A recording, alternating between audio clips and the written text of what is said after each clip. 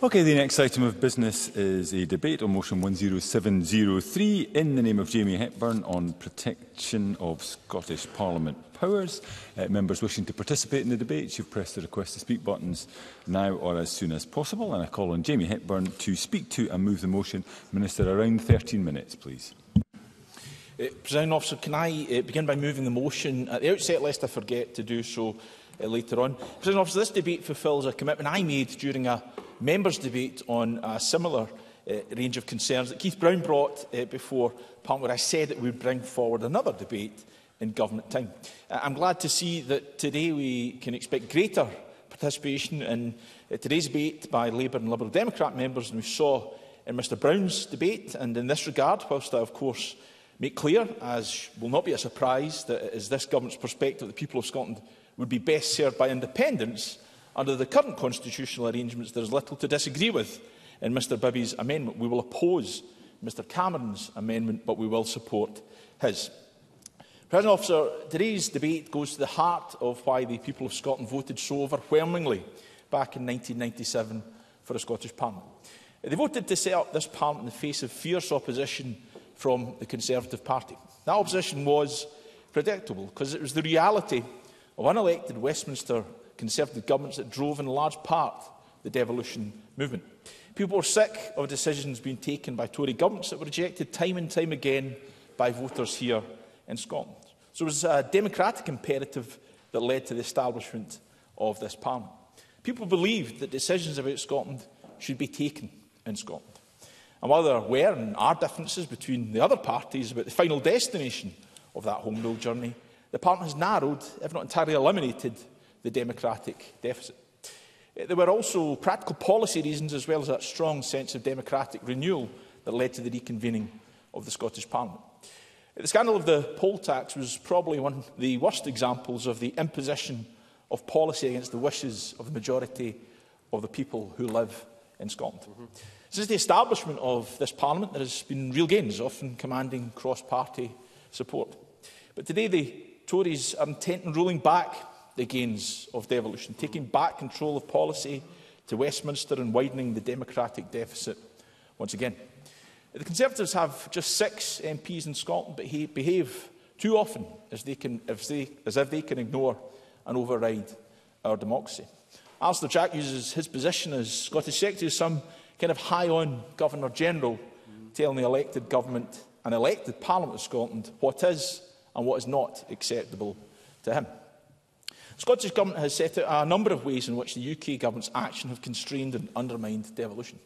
These include reducing the effective powers of the Scottish Parliament through the UK Internal Market Act, giving powers to UK ministers to intervene directly in matters within devolved responsibilities, undermining the Sewell Convention, blocking legislation in devolved matters passed by the Scottish Parliament for the first time, putting at risk EU laws on environmental protection, food standards and other devolved matters, and taking a direct role in devolved policy and decisions on public spending in devolved matters, bypassing this Scottish Parliament.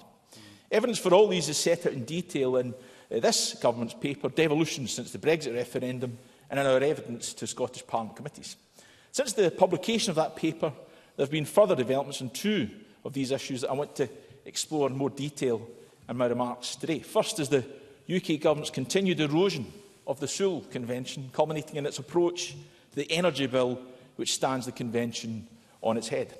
Second, in the focus of our motion today, the emerging implications of the Internal Market Act and its wide-ranging practical constraints on the ability of this Parliament to pursue policy objectives and implement the choices of people of Scotland. In highlighting these 2 areas, I do not want to underplay the other threats to devolution we have set out. For example, we can see the risks in the so-called levelling up agenda, which attempts to give UK ministers a role in setting priorities and targets for devolved matters such as health and education, striking at the very purpose of devolution. Similarly, UK ministers spending money directly in devolved areas bypasses this Parliament, risking an incoherent approach to policy and removes clear accountability for public spending decisions on devolved areas in Scotland. Briefly. Martin Whitfield. I'm very grateful to the Minister to give way, and much of what he's saying carries resonance. But does he not feel that the last 16 years have also been a missed opportunity for the Scottish Government to devolve powers to our local authorities to bring it even closer to the people that we all serve? Minister. Well, of course, it's the actions and the role of local government are of critical importance to the people who live in our communities. And in that regard, we place the highest importance in our relationship with local government as set out in the Verity House Agreement, in which we'll continue to take forward that partnership working. Returning to the motion before us and the debate today on the Sewell Convention, members will be well aware that since 2018 the UK Government has repeatedly chosen to ignore or override the views of this Parliament and indeed the Welsh Senate when they become an inconvenience to them. They've now breached the Sewell Convention 11 times and sadly we can confidently expect this UK Government to do so again. Most recently the UK Government has taken this approach further. During the course of our negotiations on the Energy Bill, UK Government ministers indicated that the amendments they offered were conditional on Scottish ministers recommending that the Scottish Parliament give consent to all relevant provisions in the bill. If the Scottish Government did not recommend consent, the amendments would not be lodged or would be withdrawn. This approach effectively reverses the Sewell Convention. The UK Government should respect the views of this Parliament and should promote amendments to reflect those. Instead, it's threatening to revert to a form of the bill even less acceptable to the Scottish Government and indeed this Parliament unless there is a recommendation for consent. The Scottish Government has made clear that such a negotiation tactic is unacceptable. Presiding Officer, it is tantamount to blackmail and incompatible with good faith negotiation on important topics. It's also clearly illustrated the holdout shell that is the Sewell Convention. Instead of the need for legislative consent protecting the interests of this Parliament, the threat of proceeding without consent has become a weapon for the UK Government. And these are not just concerns of the Scottish Government. As Mark Drakeford has said, when it became inconvenient for the UK Government to observe Sewell, they just went ahead and rode roughshod through it. So in the Energy Bill, because we need certain provisions to further our net zero ambitions, we have in effect been forced to recommend consent to a bill that does not respect the devolution settlement. And other amendments requested by the Scottish Government have been rejected by the UK Government.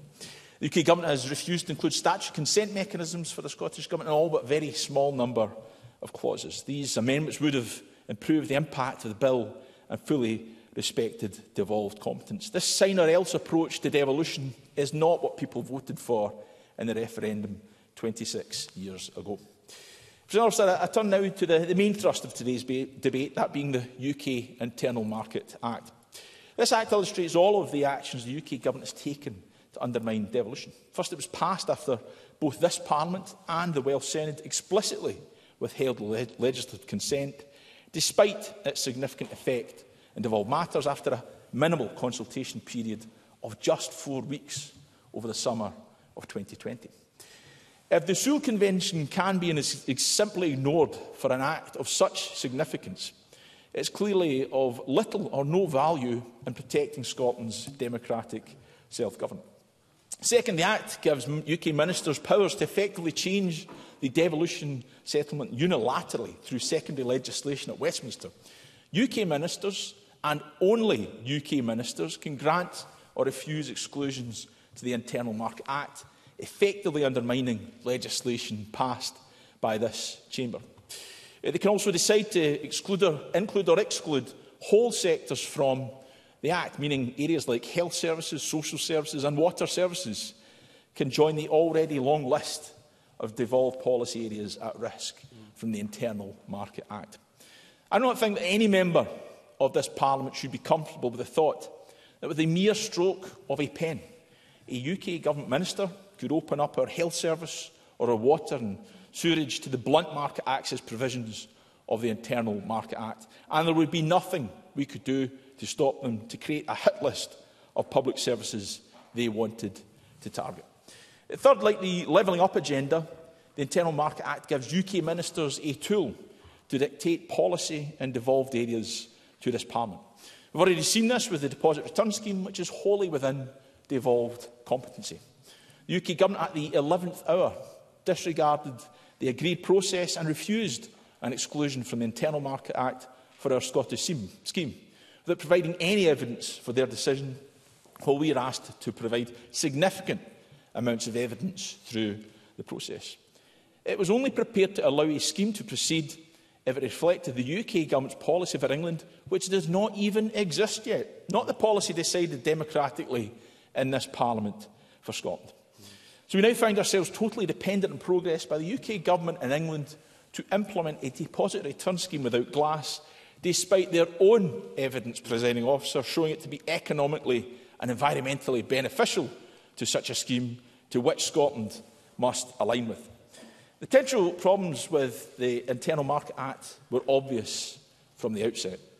But now the Act is starting to have real practical effects in undermining and constraining devolved policy for Scotland.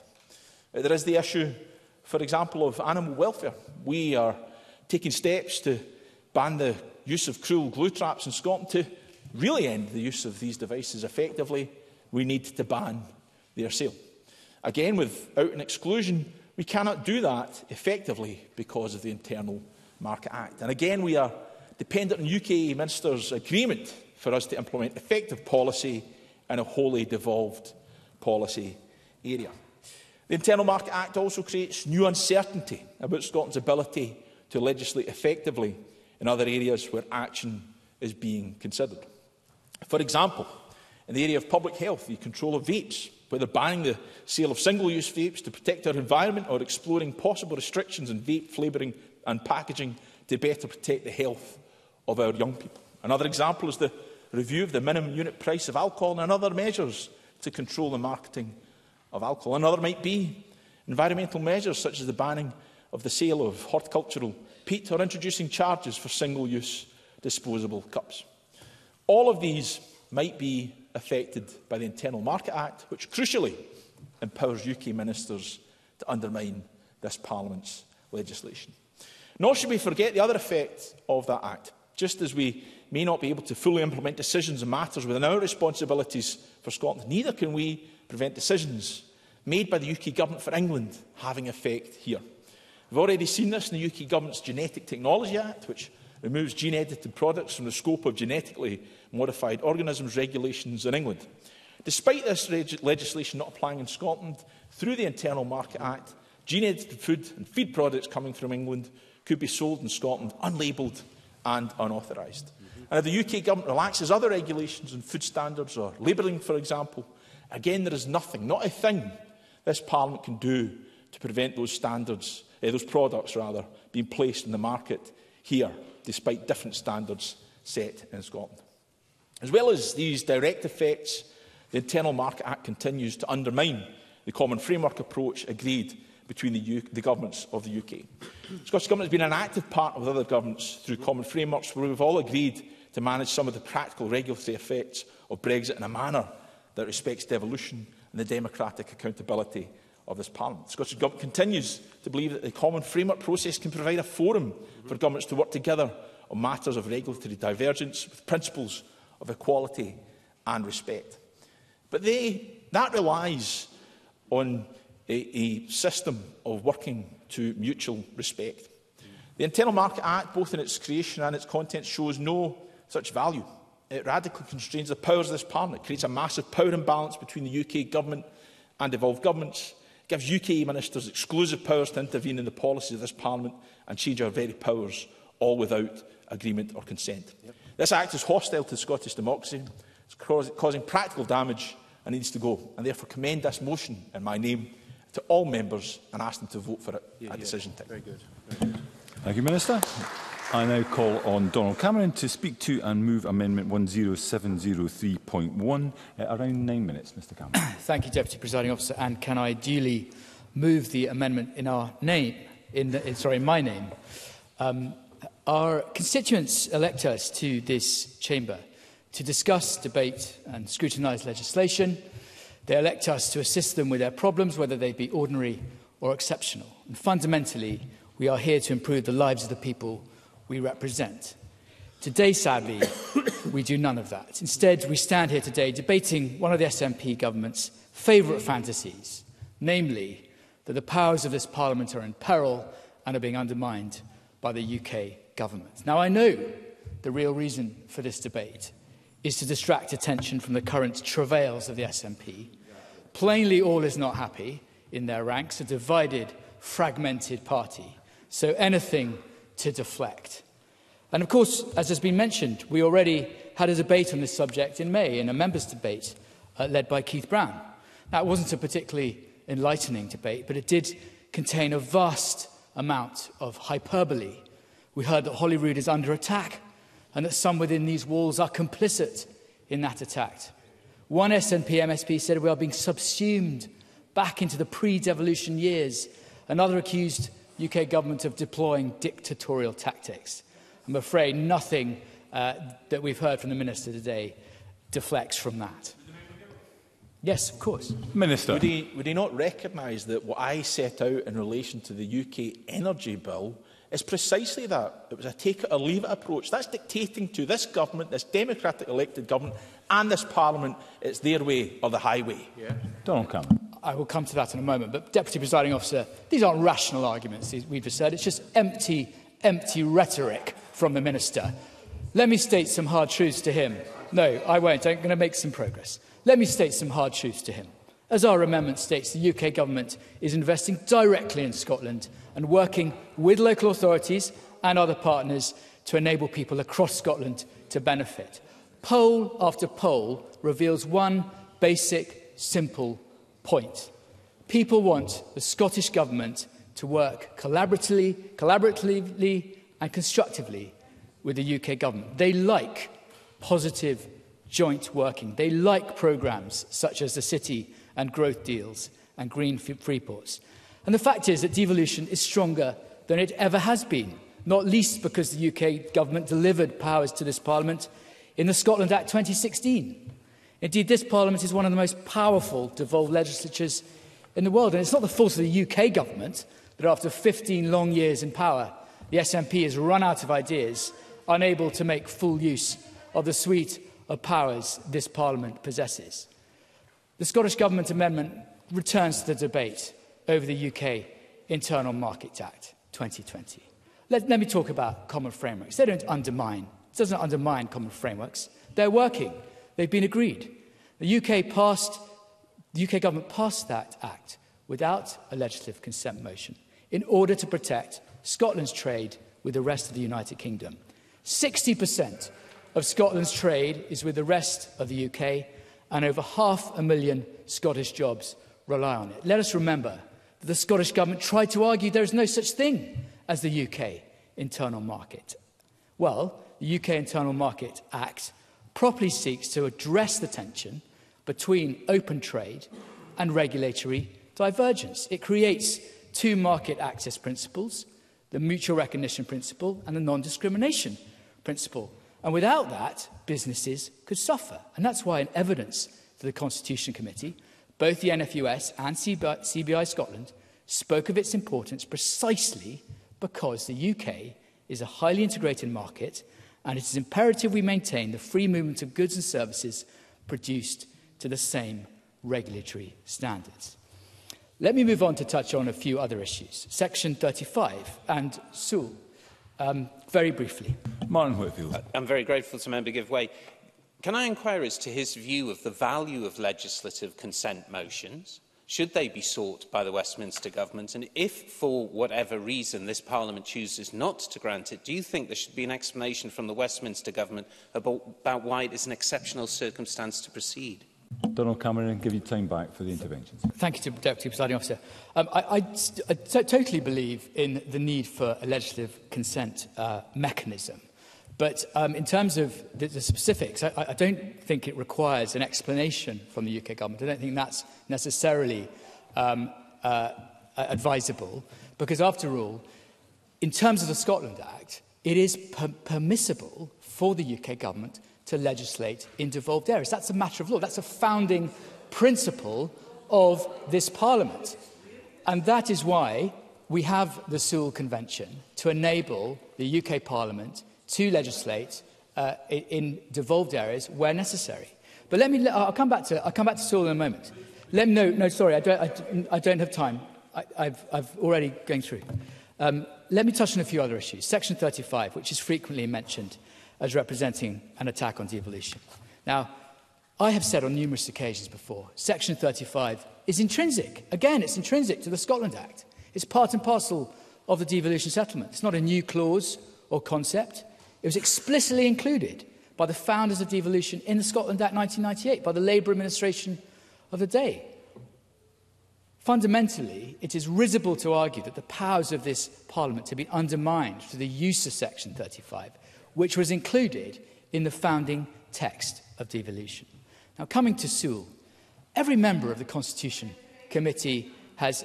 I will in 2 minutes, in a second, please, sorry.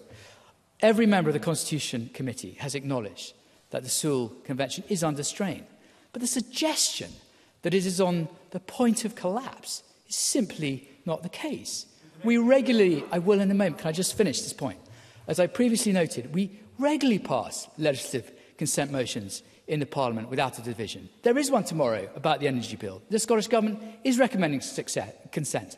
To characterise that as blackmail, can I just suggest to the Minister, there are always discussions at ministerial and official level about these things.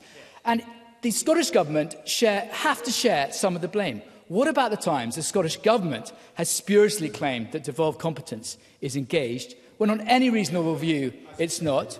What about the times the Scottish Government has brought ludicrous... Can you resume your seat a second? Sorry. Minister, you know as well as I do that it is up to members whether or not they take an intervention, OK? You've made clear your desire for an intervention. Mr Cameron has made clear that he wishes to proceed at this point. It's up to him if at a later stage he wants to take that intervention. Mr Cameron, please resume. You can get the time back. Thank you, Deputy Presiding Officer. What about the times the Scottish Government has brought ludicrous arguments about not consenting, for example, the memorandum about the Environment Bill?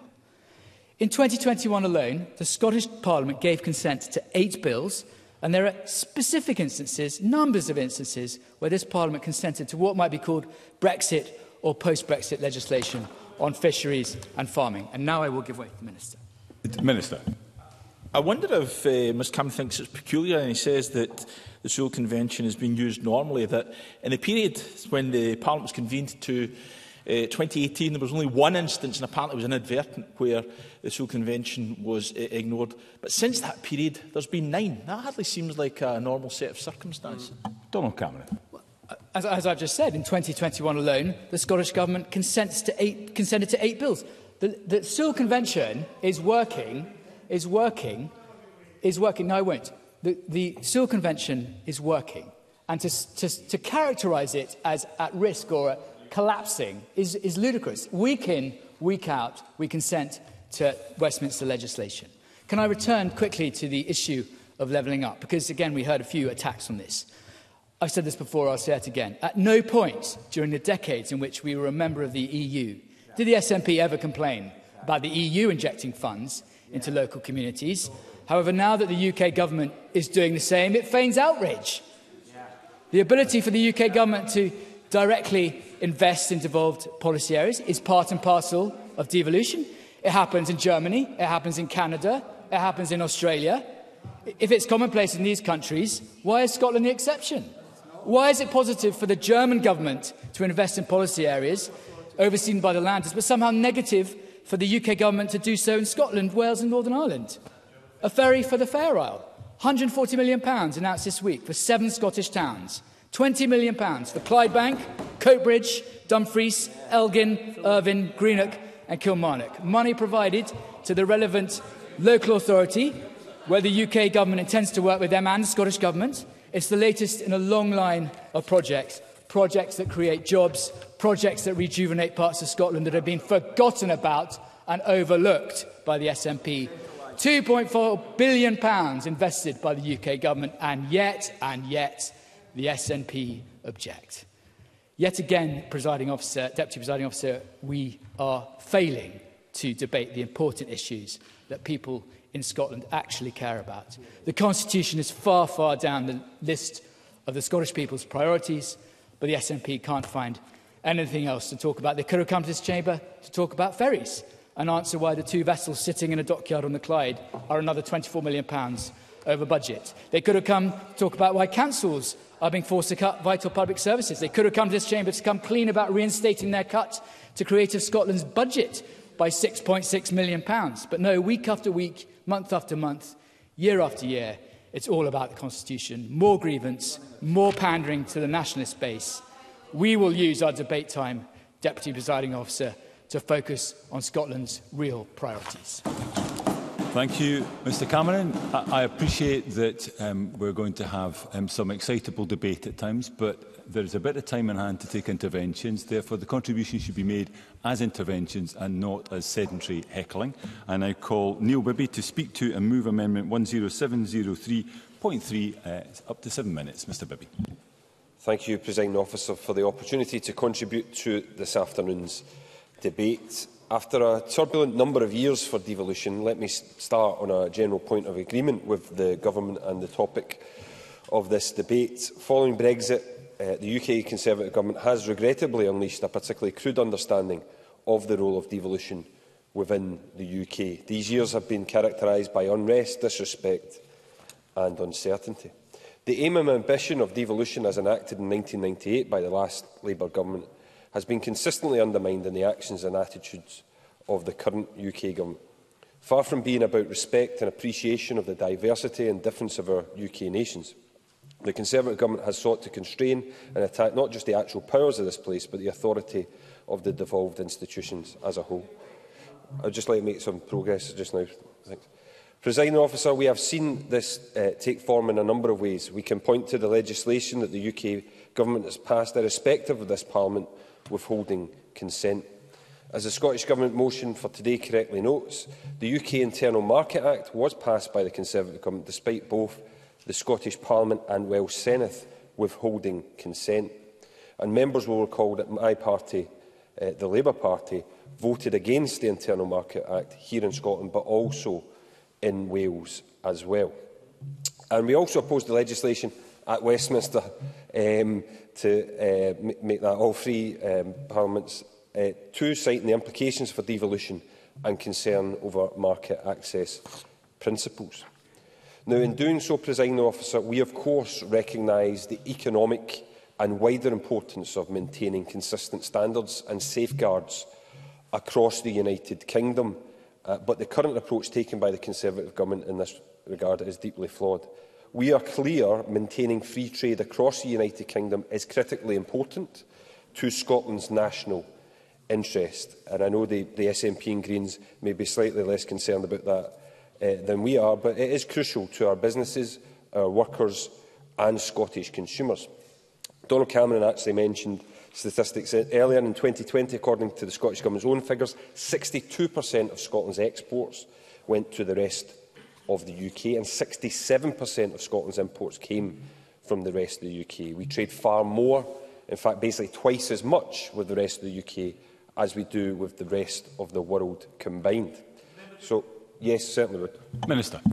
Just to give Mr Bibby a sense of reassurance, of course, in the current constitutional arrangements and indeed in the context of independence, the SNP and the Scottish Government's position as we recognise the need for free trade with the rest of the UK. But would he recognise, and I hope he would, that the process for negotiating these matters under the current context should be one of equal respect with joint input rather than imposition by the UK Government? Neil Bibby, and give you the time back. Yes, I generally agree with that. I'll come on to talk about Labour's proposals in that regard, and I welcome the Minister for Independence recognition of the importance of economic trade across the UK. Very much agree with that. It is little wonder, given the statistics I've mentioned, and surprising that economic modelling has suggested that increased regulatory barriers between the four home nations would have a negative effect on GDP. However, in maintaining standards and protecting free trade across the UK, we must assure there are effective agreed frameworks to predict devolution at the same time. We must manage the tensions between open trade and regulatory divergence without undermining the devolution settlement. That is not easy to achieve, but that is our approach and what our amendment sets out to do. That's also why we did not believe it was right to impose the rule that the lowest regulatory standard in one parliament must be the standard for all without a proper voice for devolved governments. Presiding Officer, we believe the interests of the people of Scotland are best served when both the Scottish and UK governments work together in cooperation with other devolved administrations in the UK. But for far too long, we have unfortunately seen conflict ahead of cooperation. That must change, and we need to see effective and grown-up intergovernmental relations now and into the future that isn't dogged either by nationalist grievance or muscular unionism. We on this side of the chamber have been clear that if Labour have the privilege of forming the next UK Government, we want to create better working relationships between the UK Government and all devolved governments and administrations. Certainly give way on that. Cabinet Secretary. Could Neil Bibby then perhaps take the opportunity to confirm that were there to be an incoming Labour government, that the Seoul Convention would be incorporated on a statutory basis, yes or no? Neil Bibby. There's proposals set out in the report on the UK's future in that regard, and it's certainly something that we are considering very carefully taking forward, and that obviously the manifesto process is still to be set. Presiding Officer, I hope at the next general election Scotland will play its part in making that change possible, so that there can be a reset in relations and this disastrous chapter of Tory misrule is brought to an end. Presiding Officer, today's debate is about defending this Parliament's powers, and we are committed to doing just that. Yes, certainly. Give away. Stephen Kerr. It's great to listen to all these lovely words. It's like a word salad, but it doesn't add up to much. Because I haven't actually heard anything that Labour are proposing to do that would create all of these nice things that Neil Bibby's talking about. What exactly would Labour do? Because at the minute, they don't seem to be prepared to say or do anything. Neil Bibby, and I can give you the time back for those interventions. Well, as I think I've said out, Mr Kerr, we want to maintain free trade across the UK, and we want to respect the devolution settlement through effective, agreed frameworks to take that forward. So that's the road we will go down if we are fortunate enough to be elected.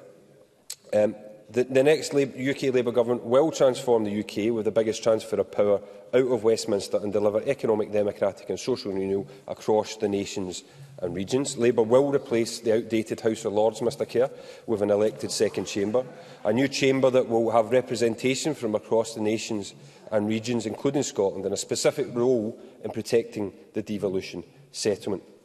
A UK Labour Government will prioritise cooperation over conflict and ensure that Scotland's view is properly represented in UK institutions. Sorry, I've taken quite a few interventions. I want to make some progress. For example, our new Industrial Strategy Council. But we don't just need change at a UK level, we need change here in Scotland too. Because, Presiding Officer, yes, we do have a Conservative UK Government that has no respect for this Parliament, having so casually undermined and disregarded the significance and value of it. But we also, Presiding Officer, have an SNP and Green Scottish Government that too often hides behind the recklessness of the Tories to avoid criticism and accountability, and a Scottish Government that has too often its own lack of respect for the powers of this Parliament, demonstrated by ministers bypassing statements that should be made in this chamber and government ignoring votes in this chamber. Presiding Officer, this debate is certainly not the big event of Scottish politics this week. That will be the Rutherglen and Hamilton West by-election on Thursday. I have been in the constituency a lot and listening to the priorities of local residents. Speaking to the people in that constituency as well as my own region, it's fair to say, despite the merits of this debate, the UK Internal Market Act is not the issue everyone is talking about. In fact, to the extent that powers of this Parliament are coming up, people aren't protesting about what Scotland can't do. They are asking what the Scottish Government are actually doing with the extensive powers of this Parliament. Powers should not be sought for its own sake. Scotland today, after 16 years of SNP rule, is stagnating, our ambition changed and our people held back. And because of on almost all measures success, this Government is failing, betraying the powers it does have to achieve better ends. We've got children missing out on education, as school staff take strike action, we've got councils forced to make impossible decisions because of underfunding and disrespect shown to them by this Government. More and more of the 1 in 7 Scots on the NHS waiting list having to go private, and islanders just looking for some ferries. And also, as has already been mentioned, the creative sector hung out to dry by this Government because of broken promises on funding.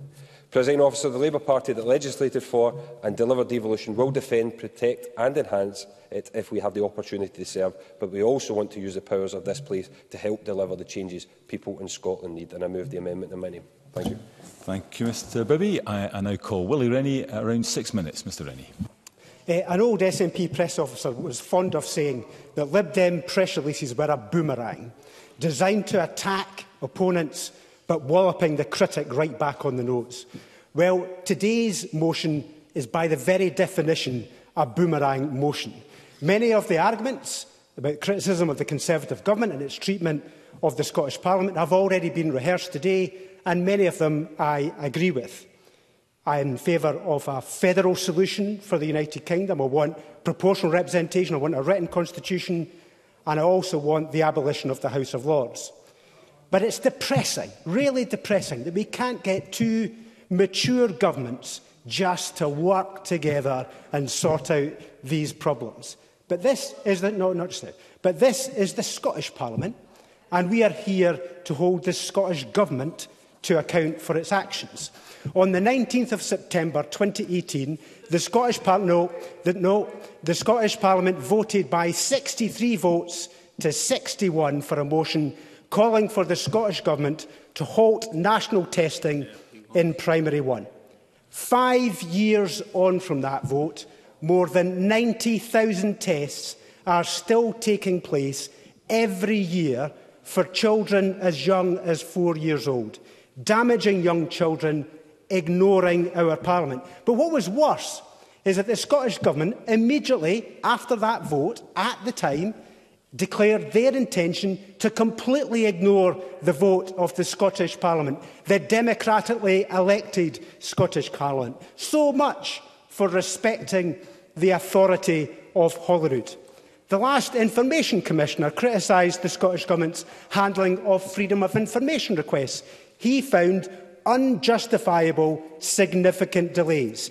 He found that responses to journalists' inquiries were delayed and only released when authorised by unelected SNP special advisers. The freedom of information laws are amongst the most important and earliest laws passed by this Parliament. But when laws of this Parliament don't suit the SNP government, they just ignore them. In June, the First Minister said that Scotland had the majority of the renewables and natural resources in the UK. The correct figure for 2022 was 26%. I don't think that's a majority, and it's not even 1/3. I hear a member say, what's this got to do with this debate? This debate is about respecting the authority of the Scottish Parliament, and those terms are not set out by the SNP, they're set out by the Scottish Parliament. Now, we all make mistakes, but what makes this worse is that it appears that independent civil servants retrospectively created statistics to justify an incorrect statement from the First Minister. Eventually, Mr Yousaf said he intended to say per capita in his... Mr Rennie, could you resume your seat? Point of order, Alistair Allen. Thank you. I realise that members are entitled or expected to address the motion before them. Can I ask if you have any guidance on when the member intends to come round to the UK Internal Market Act? I thank Alistair Allen for the point of order. I think Mr Rennie has made clear how he's linking his remarks to the motion. He can choose to address that motion in any way he likes. Willie Rennie to resume. And if the member would like to, he could look at the Business Bulletin, which is published every day, and it sets out my amendment, which is exactly the terms that I'm speaking about today. So eventually, Mr Yousaf said he intended to say per capita in his original answer. But it's statistical mumbo-jumbo to say that there's a majority per capita. And the request for the First Minister to refer himself to the independent adviser on the Ministerial Code, unanswered for almost 3 weeks. That's not protecting the powers of the Scottish Parliament. But the SNP have been at this for years. Back in 2012, Alex Salmond was found out on the EU legal advice. The then First Minister, hailed as a hero by those on the SNP benches, repeatedly said that Scotland would be an automatic member of the European Union. He asserted that this position was supported by his government's legal advice. Asked whether he had sought advice from the Scottish Government's own law officers, Mr Salmond replied, "We have, yes, in terms of the debate." His then-Deputy, Nicola Sturgeon, undermined this claim when she admitted ministers had not sought formal advice from the law officers. Tens of thousands of pounds were wasted in court to keep the non-existing advice secret, undermining this Parliament when it suits them. They repeatedly flout that they flout the rules, that announcements should be made to this Parliament first. Just last year, the presiding officer reprimanded Angus Robertson for releasing his latest independence report to the media before the Parliament, making the rules up to suit themselves. On top of all this, there are the endless noddy debates while the SNP avoid the real debates that we should be discussing in this Parliament. NHS waiting times, mental health waits, the yawning poverty-related attainment gap in schools, the closure of police stations, teacher unemployment, the sluggish economy, the failure to deliver 2,000 jobs at the Lochaber smelter, selling off Scotland on the cheap, the ferries where the costs have almost tripled, the dumping of sewage in our rivers, the £50 million lost with BIFAB, the failure to sell Prestwick. The list goes on, and the boomerang goes round and round and round. Thank you, Mr. Rennie. I would, though, caution you in terms of respect to members and to the Parliament that referring to debates in the way that you did is perhaps not entirely consistent with that. We now move to the open debate, and I call first Michelle Thompson to be followed by Stephen Kerr. Around 6 minutes. Ms Thompson. Thank you, Presiding Officer. I knew the Scottish Liberal Democrats were irrelevant, but I didn't expect them to prove it quite so readily today. It all started with Brexit, didn't it? Sold a dud by Tory Brexiteers by stoking, then playing on their fears. People in the UK took a leap into the darkness, apart from Scotland, who wisely voted by a majority to remain. Now, it wasn't immediately obvious that the slogan "Take Back Control" really meant something entirely different. The lunatics in the asylum forced through a hard Brexit and a power grab by Westminster on our institution, this Scottish Parliament. Sensible proposals to allow Scotland to continue to have access to the single market were ignored, but eventually conceded for Northern Ireland, and the admission that they had the best deal possible by Sunak when he was Chancellor. The supine Scottish Tories are left with a rictus grin and defending the indefensible as the evidence mounts up with the latest poll showing 58% of UK voters in favour of re-entering the EU. No wonder people were too embarrassed to turn up to the Tory conference. And the Labour Party branch office in Scotland are no better. Make Brexit work, claims Sir Keir Starmer in an attempt to woo back red wall voters. Even the Labour amendment, which can be summarised as play nice, is paltry. But it's good news that they agree to repeal of the UK IMA as set out in the SNP motion. Is this the response to an all-out assault on the institution that the Labour Party claimed to have helped create? They must be embarrassed by the Welsh Labour leader showing them how objections to the Internal Market Act are done. This Parliament made clear that it refused to give consent, as did the Welsh Senedd, but that, alongside a multitude of other SUAL motions, have been ignored. Another byproduct of the lack of respect from Westminster of this institution. So what then of the Internal Market Act? It won't surprise members to know that I yield towards facilitating business and so can understand the sensible approach adopted by the Scottish Government in agreeing to common frameworks. But the evidence heard by the Constitution, Europe External Affairs and Culture Committee was overwhelmingly that UK IMA places more emphasis on open trade than regulatory autonomy. So in terms of balance and fundamentally allowing devolution to continue to work where the whole point was allowing divergence on matters expressed democratically through the ballot box, the Act is skewed.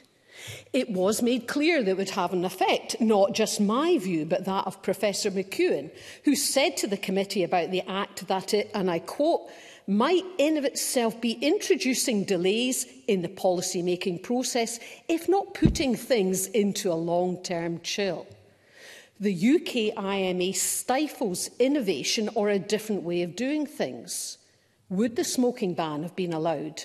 Would the introduction of a charge for plastic bags have been allowed in Rishi Sunak's climate-denying world? The same committee highlights concerns around public health choices by the likes of Alcohol Focus Scotland, ASH Scotland and Obesity Action Scotland. They collectively, and I quote from the report, have serious concerns that the effect of the mutual recognition principle for goods will be to significantly reduce the benefits of introducing new devolved measures to protect public health. But the real concern is one of democracy, or rather lack of. The Fraser of Allender Institute said this: "The Internal Market Act can therefore be seen as enabling a range of UK government interventions that bypass not only the Barnett formula, but the devolved administrations themselves." So let me rephrase that: by bypassing this democratically elected Parliament. Viceroy Jack, in his recent speech to the Tory conference, now delights in his new understanding of devolution. No more devolve and forget, says he, emboldening the bypassing of the democratically expressed wishes of the people of Scotland. He says he's giving back a further £140 million of our money to 7 local councils in Scotland. Based on whose priorities? Who voted for that? How will it be monitored? The FPAC committee is still waiting for Michael Gove to make his promised return to account for the last lot of money. And the funds are to be spread over 10 years at £26 million per year. Compare that to the £183 million per year that this Parliament got from the EU. Presiding Officer, those Scottish politicians who refused to stand up for Scotland during a cost-of-living crisis, who turned down opportunities to make matters better, such as denying this place the ability to control employment law, will not be forgiven. Do not forget the rights of the people of Scotland, rights that remain and will not be removed. I look forward to a further exploration of the implications of this in our SNP conference in October. We need a clear path to independence. It's more vital than ever. Thank you, Ms Thompson. As with Mr Rennie, I would discourage the use of nicknames when referring whether to parliamentarians in this chamber or indeed in other parliaments. With that, I call Stephen Kerr to be followed by Keith Brown. Around 6 minutes. Mr Kerr. Respecting what you have just said, Deputy Presiding Officer, I would have to say I do agree with other speakers who have suggested that this is a complete waste of this Parliament's time, this debate.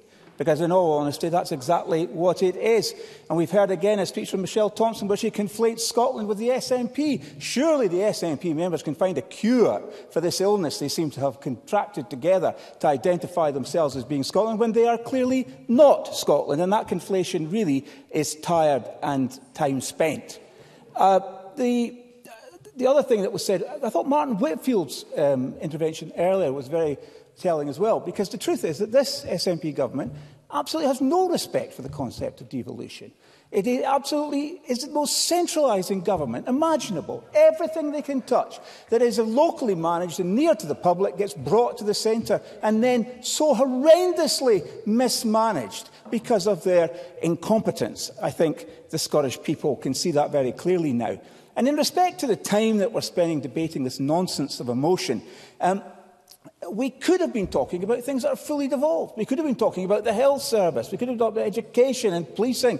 All these areas where this Parliament plays such a vital role. But the SNP and the Greens, they don't want the scrutiny of this Parliament, a subject I'll come back to. Because one of the things that we could have spent this afternoon talking about is how this Parliament works. And I'm afraid that from the point of view of the Scottish people, for some time now, our Parliament has not been as effective as they expect it to be.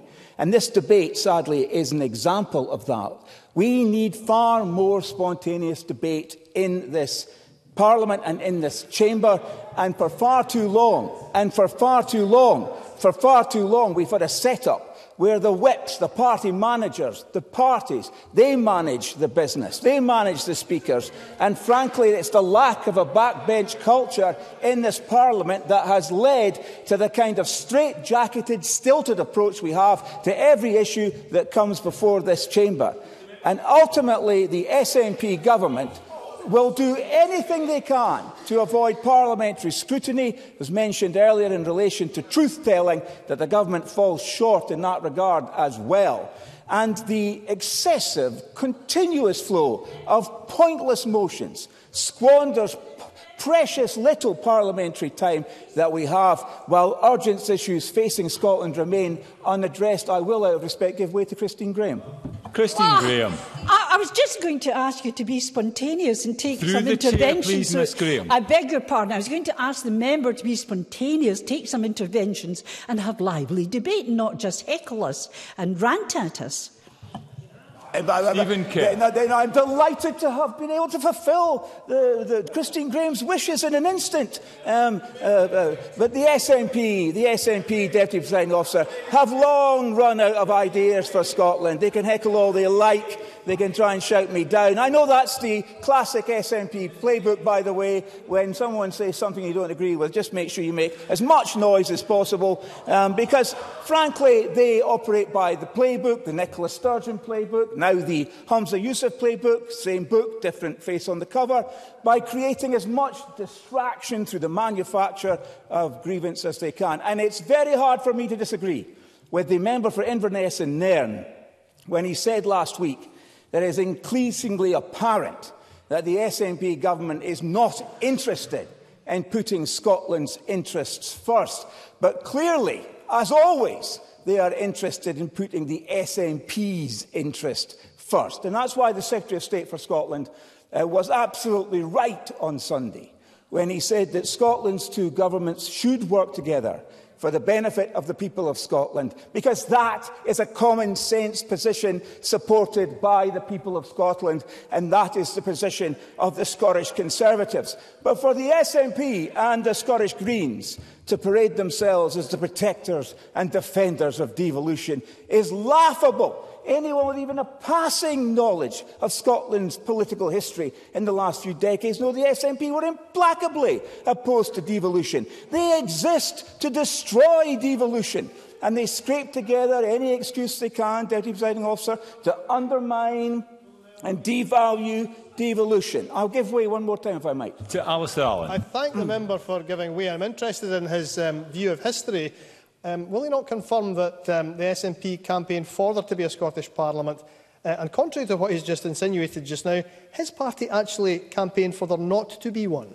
Stephen Kerr. Dr Allen's whole party exists to destroy the devolution settlement. And so they take every opportunity they can to find any grievance they can to throw into the works and to make sure that devolution is as hard as possible to operate by the government of the United Kingdom and the government of Scotland. The truth is, and it was mentioned earlier, there are regular and good working relationships between Scottish ministers and UK ministers, and good working relationships between UK civil servants and UK civil servants based in Edinburgh. So that's another myth that the SNP wish to perpetuate, which is absolutely erroneous. No, the SNP seek to destroy this Parliament. And the evidence of that is through the way that they conduct themselves. This is the most powerful devolved Parliament in the world. And guess what? It was the Conservative Party in government which oversaw the devolution of more powers to the Scottish Parliament during the past decade. And the reality of that can be seen by the fact that we now have 29 Scottish ministers, many more than ever before. And when challenged for the reason for this expansion in the number of Scottish ministers, the SNP say it's because they have an expanded range of ministerial responsibilities and powers. And guess where they came from? They came from a Conservative government at Westminster. So I don't think I will be taking any lectures from the SNP about the undermining of this Parliament by the UK government, particularly from an SNP Scottish Green government, when it's the Conservatives that have made this Parliament the most powerful devolved Parliament in the world. And that's why, Presiding Officer, yes, Yes, I accept what Dr Allen said. I was against devolution. I did vote against devolution. But you know what I've got now, Dr Allen? I have got the zeal of the convert. I believe in devolution, but I believe in the devolution that reaches every town and every village and every part of Scotland where people feel that they're involved in making decisions for the future of themselves, their families and their communities. So I will wind up, because I'm being encouraged to wind up. There are many other things I would like to have said, particularly about UKIMA, but I won't be able to get those in. But I do think, if I may conclude by saying, thank you. I will take the invitation. This has been an opportunity to conclude. I will say this, that the Scottish Parliament needs to have a good look at itself. We, the members of the Scottish Parliament, should have a good look at ourselves.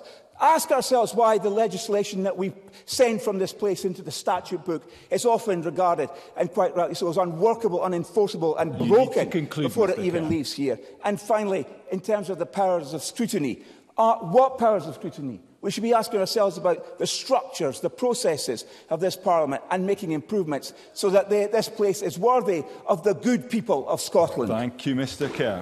I now call Keith Brown to be followed by Martin Whitfield. Around 6 minutes, Mr Brown. Thank you, President Officer. I think we've just seen, in words more eloquent than any that I can summon from Stephen Kerr, the basis of the Conservative attack on the Scottish Parliament. He states that the power in this place comes not from the people of Scotland, but from the Conservative Party. He also states that he has the zeal of the convert, and yet he's trying as fast as he can to run away from this Parliament at the first opportunity. People can draw their own conclusions from that. Presiding Officer, my members' debate in May on a similar topic to this one, I stated that our Parliament was under attack by the UK Government, and 5 months later, the UK is again deliberately stripping our Scottish Parliament of its hard-fought-for and hard-won powers. In 1997, around 75% of Scots voted for the creation of this Parliament. I campaigned, along with Labour and Lib Dem colleagues who have been very silent in recent months, for the establishment of this Parliament, not just for its establishment, but for it to have tax-raising powers, bitterly opposed by the Conservatives at that time. But I think many of us can be guilty of forgetting a time before this Parliament existed. It's important to remember that the Parliament was not created by accident. It came into being with the support of 3/4 of the population of our country in order to respond to the real and pressing need for Scottish self-government.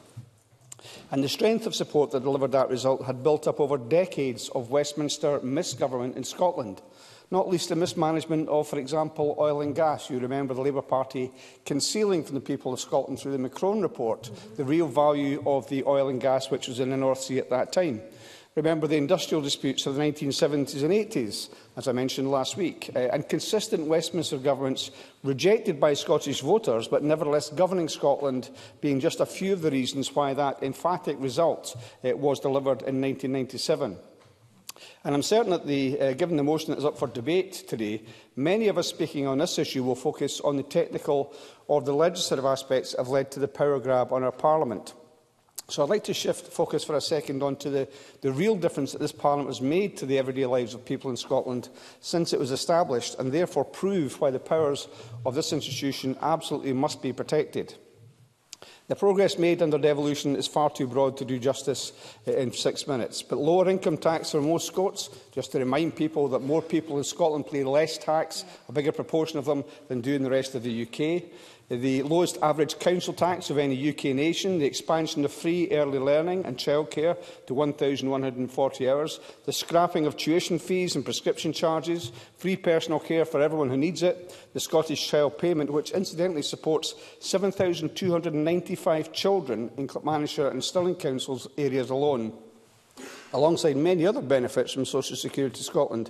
And these are just some of the measures various Scottish governments have implemented since 1999 that make the lives of ordinary Scots better, none of which featured in the speech, of course, from Willie Rennie.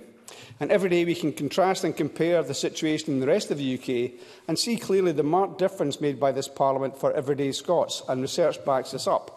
According to the Joseph Rowntree Foundation, Scotland has a lower poverty rate at 18% compared to England's 22% and Wales' 24%. And I think that alone proves the difference that governing our own affairs can make. And indeed, this week alone, and it's only Tuesday, we've seen the news that the price of water in England and Wales is to increase by £156 a year in order to line the pockets of private shareholders, while this Parliament has consistently kept Scottish Water in public hands. And compare the fankle over HS2 taking place at the Conservative Party conference at the moment. Hearing Donald Cameron talk about the SNP being in disarray when you look at what's happening in Manchester today really is ironic. The Scottish Government's action, though, taken in contrast to the fiasco of HS2 to scrap peak time rail fares, and you'll clearly see the difference that Parliament can make to ordinary Scots. And given what I've just said, if we pause for a moment and imagine the harm that would be perpetrated in our country in the absence of a Scottish Parliament, or even if the small degree of self-government our country enjoys was to be reduced further. And that's exactly what's happening now and has happened since the UK's vote to leave the EU against Scotland's wishes. The tagline of the Brexit campaign was "Take back control," but we did not realise they meant take back control of Scotland. And if you want an example of that, the decision to hold back money from Scotland and from Wales and then represent it as a gift subsequently from the Tory government is exactly an example of the way they are taking back control. The damage that the UK's Internal Market Act, and we've heard before ad nauseum from Tories, the two governments must cooperate. Where was the cooperation when Rishi Sunak announced the changes to net zero? The complete reversal of some of their policies, the impact it has on Scotland was huge. Not a word beforehand. That's where there's a lack of cooperation just now. The damage that the market is doing, the Internal Market Act is doing, both to democracy in Scotland and in Wales, can't be overstated. And under the Act, UK ministers have the power to undermine and override what limited powers our national parliaments have, in some cases unilaterally and without consent. And the big problem for the Tories is every year, for as many years as I've been here, they uncritically accept whatever attacks there are on devolution, whatever cuts there are to our budget, whatever latest injustice is done to the interests of the people of Scotland, they will support it every single time, because that's where they take their orders from. The reality is that there's always been, and there still are, many caveats in the Scotland Act that allow the UK government to flex its muscles in Scotland's democracy, such as, of course, the Section 35 order. And while I appreciate there are a wide range of views on gender reform in this Parliament, we must surely all stand up for the ability of our national parliament to make decisions, ones indeed enjoying cross-party support in this place, and to implement them, even when it has made decisions that we, as individual MSPs, may not agree with. One of the most shocking things throughout this power grab has been the complicity, I have to say, of the Labour Party, the self-proclaimed party of devolution. As we've heard already, the Labour-run Welsh Government has consistently stood up for devolution. Mark Drakeford's done it in a way they've never heard from the Labour benches over here, even from some of the people that used to be at the forefront, as I was in 1983, for a campaign for a Scottish Assembly, now very silent on the attacks that come from Westminster. As we've heard, Mark Drakeford has spoken out consistently in support or against the attacks on his government and the Welsh Assembly's powers. Mr Brown. Sorry? You do need to conclude now, Mr. All right, Brown. I thought it was 8 minutes. Sorry, apologies, President Officer. The last person spoke for 8 minutes. But of course, we've seen the Mr. Brown, can you resume your seat a second? It is up to the Chair how speaking allocations are allowed. With interventions, I allowed a bit more discretion for those speakers who have taken interventions. I've indicated that in your instance, having not taken interventions, I allowed a little extra time and was giving you signals to wind up. Have you concluded? Case, we move to Martin Whitfield to be followed by Christine Graham, up to 6 minutes. Mr. Whitfield. I'm very grateful, Deputy Presiding Officer. And it's a pleasure to speak in this debate. And I think through some of the heat and fury, there has in fact been some very interesting points already articulated. And I want to pick up, first of all, on something which we have seen already in this debate, but we also see across the UK, which is the occasional, and I would suggest sometimes deliberate, mixing up of defending a parliament and defending a government. Governments will often say that it is their parliaments that are being attacked. Governments will often be held out as the villains attacking the parliaments. But of course, here in Scotland, it is the People's Parliament. And this parliament does need protecting. It needs protecting from people who feel that they can override issues and decisions that are taken in this chamber, can override issues and decisions that are taken by committees in this building. And those people who are represented in this chamber and are represented on the committees are the people that Scotland voted for to represent them and to hold their government to account. But it is right to say that the government in Westminster has a similar, and can I say quite low view of Parliament and democracies across the way. And I raised with the Sewell Convention the very point, because the Sewell Convention was first and foremost a convention to allow two mature groups to work together to solve problems that crossed borders. It was very specifically chosen, the wording in relation to the Sewell Convention, that it wouldn't ordinarily be used. It wouldn't usually be used. It wouldn't be commonly used. And unfortunately, as we have seen in the past 3 to 4 years, the reliance on going to the Sewell Convention by the UK government and it having to ignore the convention, that first and foremost this chamber should have an opportunity to pass a legislative consent motion, shows in its way one of the challenges going forward. And it was raised by a member, well, what's the Labour Party going to do about it? Well, of course, we are going to do something about it by talking through with our Devolution Act, if we have the privilege of being in Parliament, in government at Westminster, because it is important that we take the communities of Scotland, the communities of England, the communities of Wales, and indeed the communities of Northern Ireland. So we have also heard from a number of speakers, including the Minister, about... Cabinet Secretary. Martin Whitfield's very generous in taking an intervention. His front bench wasn't able to clarify what the Labour Party's position was on the Sewell Convention being on a statutory footing. Can I ask Martin Whitfield what is his preference? Should it be on a statutory footing? Yes Martin or no? Whitfield. I'm very grateful. And the Devolution Act will allow, or the Devolution Bill will allow the opportunity for the discussion towards that. But I was going to say just before the very sensible intervention there, that we've been talking about honesty, maturity and grown-up conversations. And one of the challenges that I genuinely do see is the use of headlines to pretend or indeed to promote a war between two governments whose actual sole responsibility is to act in the best interests of the people. We can disagree about the way we should achieve a goal, but we must have an agreement, surely. And I've heard this so often across this chamber, that we will fight poverty, that we will improve health, that we will improve education, that we will improve the betterment of people across the UK. And it was welcome for the Minister to say, of course, irrespective of what the future holds, there needs to be a way of facilitating UK-wide movement, UK-wide purchase and UK-wide sales, because without that, this relatively small country in a relatively small island that sits, where it does for historic reasons on the line of longitude, has to deal with countries around the world.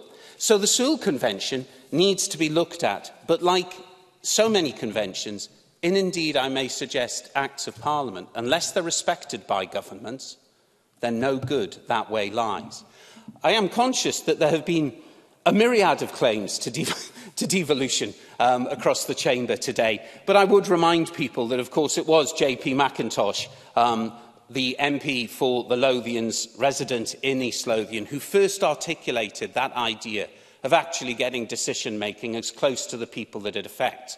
And I made an intervention on the Minister about the use of devolution beyond the Scottish Parliament and down into local authorities, and down even perhaps beyond local authorities into smaller groups. Because where people are close to a decision that affects them, where they feel part of that decision-making, where they feel that their voice has been listened to, even if at the end of the day, for good reasons, it has had to be ignored in the final decision, they feel a part of that process, which, speaking to people across the south of Scotland and interesting through so much of what's coming through the Citizens' Assembly, there is a feeling of distance between the Parliament, the government and the people of Scotland. I am very conscious of time, and there's much that I would have liked to speak to, but I do think it is important that we recognise that if a Parliament is to progress, if a Scottish Government is to succeed, then one of the things it must do is look to move powers out of this place and further down and closer to the people who actually sent us here. I'm very grateful, Deputy Presiding Officer. Thank you, Mr Whitfield. I now call Christine Graham to be followed by Ross Greer. Ms Graham. Oh, grief. I'm struggling with technology again. Hang on a second, sorry. Your pardon. 13th May 1999, the inaugural sitting of the recalled Scottish Parliament. I was there. I quote the presiding officer. I think this will entertain you, Deputy. Quotes, one of the worst habits of the House of Commons in the past decade has been the bogus use of points of order. I propose to be very strict. Points of argument are not points of order. Points of order are for the occupants of the chair. If we degenerate into the habit of using them as points of argument, we shall develop some of the worst habits of a place that some of us have been glad to leave, close quotes. Speaking of leaving, Mr Kerr, entertaining as usual, I understand, has just such plans to pick up bad habits that he brought here with him. I thought I'd pop that into the debate, Deputy Presiding Officer, to remind the Chamber, as most of you were not here in 1999, of bad habits developing epidemic proportions. We also thought then, and it turns out naively, that at the very least devolution was secure, if not, in quotes, a process. With 24 years' experience in here, I have never known a time when devolution, this very Parliament's democratic powers, was under such overt attack. In those early days, the Lib Lab coalition was, of course, proceeding hand in hand with Labour at Westminster. And as it was pre-UK 2008 bank collapse, so there was ease of policy collaboration and funding between Westminster and the then executive. Indeed, while I support the constructive amendment referred to by Labour, I suspect that would always be, in Westminster's terms, a kind of take-it-or-leave-it deal. Indeed, it was apparent in 1998, Labour in particular, but the Unionists in general, thought it would always be the case that they would be in charge, and that even if the SNP did well, it would never be in power. 2007 changed all that. And it has been the story ever since of tensions between devolved and reserved, with Westminster holding the purse strings and, of course, and attributed to the late Tory MP Enoch Powell, quotes, power devolved is power retained, a truism. We are learning that bitter lesson now daily. By the way, I say to Willie Rennie, if the Liberals, indeed Labour, are so opposed to the House of Lords, why is it so many failed Labour and Liberal MPs and MSPs are happily sitting there? Now, devolution statute has increased our powers. But devolvement planning, for example, in the Scotland Act 1998 was, of course, a mega oversight on behalf of Westminster. So the SNP government can block, for the time being, the erection of nuclear power stations, though not, of course, the licensing of oil and gas developments at sea. But the Conservatives have never been happy with any of this. And while if you can't exercise power through the ballot box, you have to find alternatives. So no Section 30, thank you very much, even if the overall majority of MSPs in here stand for an independence referendum. And once again, I turn to the Internal Markets Act, the orphan child of the European Union and its Internal Markets Act, which has proved an excellent unionist tool for prizing open devolution. It has blocked the deposit return scheme. It can block the banning the sale of glue traps, snares, shock collars. In fact, its blocking powers are wide-ranging, because if you sell goods or provide services across the UK, then it is the UK Internal Market Act which ensures that you can continue to do so. It is with the leave of the UK, if you wish to vary. Would minimum unit pricing have passed here if it had the Internal Markets Act? I doubt it. But I'm getting ahead of myself.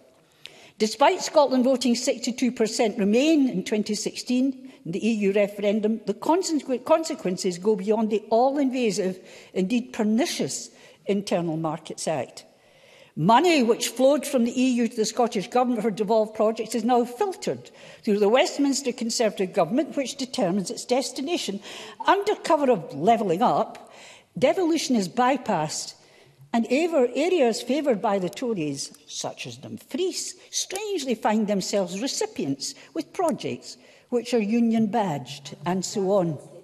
You see, if you can't beat them at the ballot box, try buying votes. Or as Donald Cameron would say, investing directly. Of course, because I believe in spontaneous debate, Mr Kerr.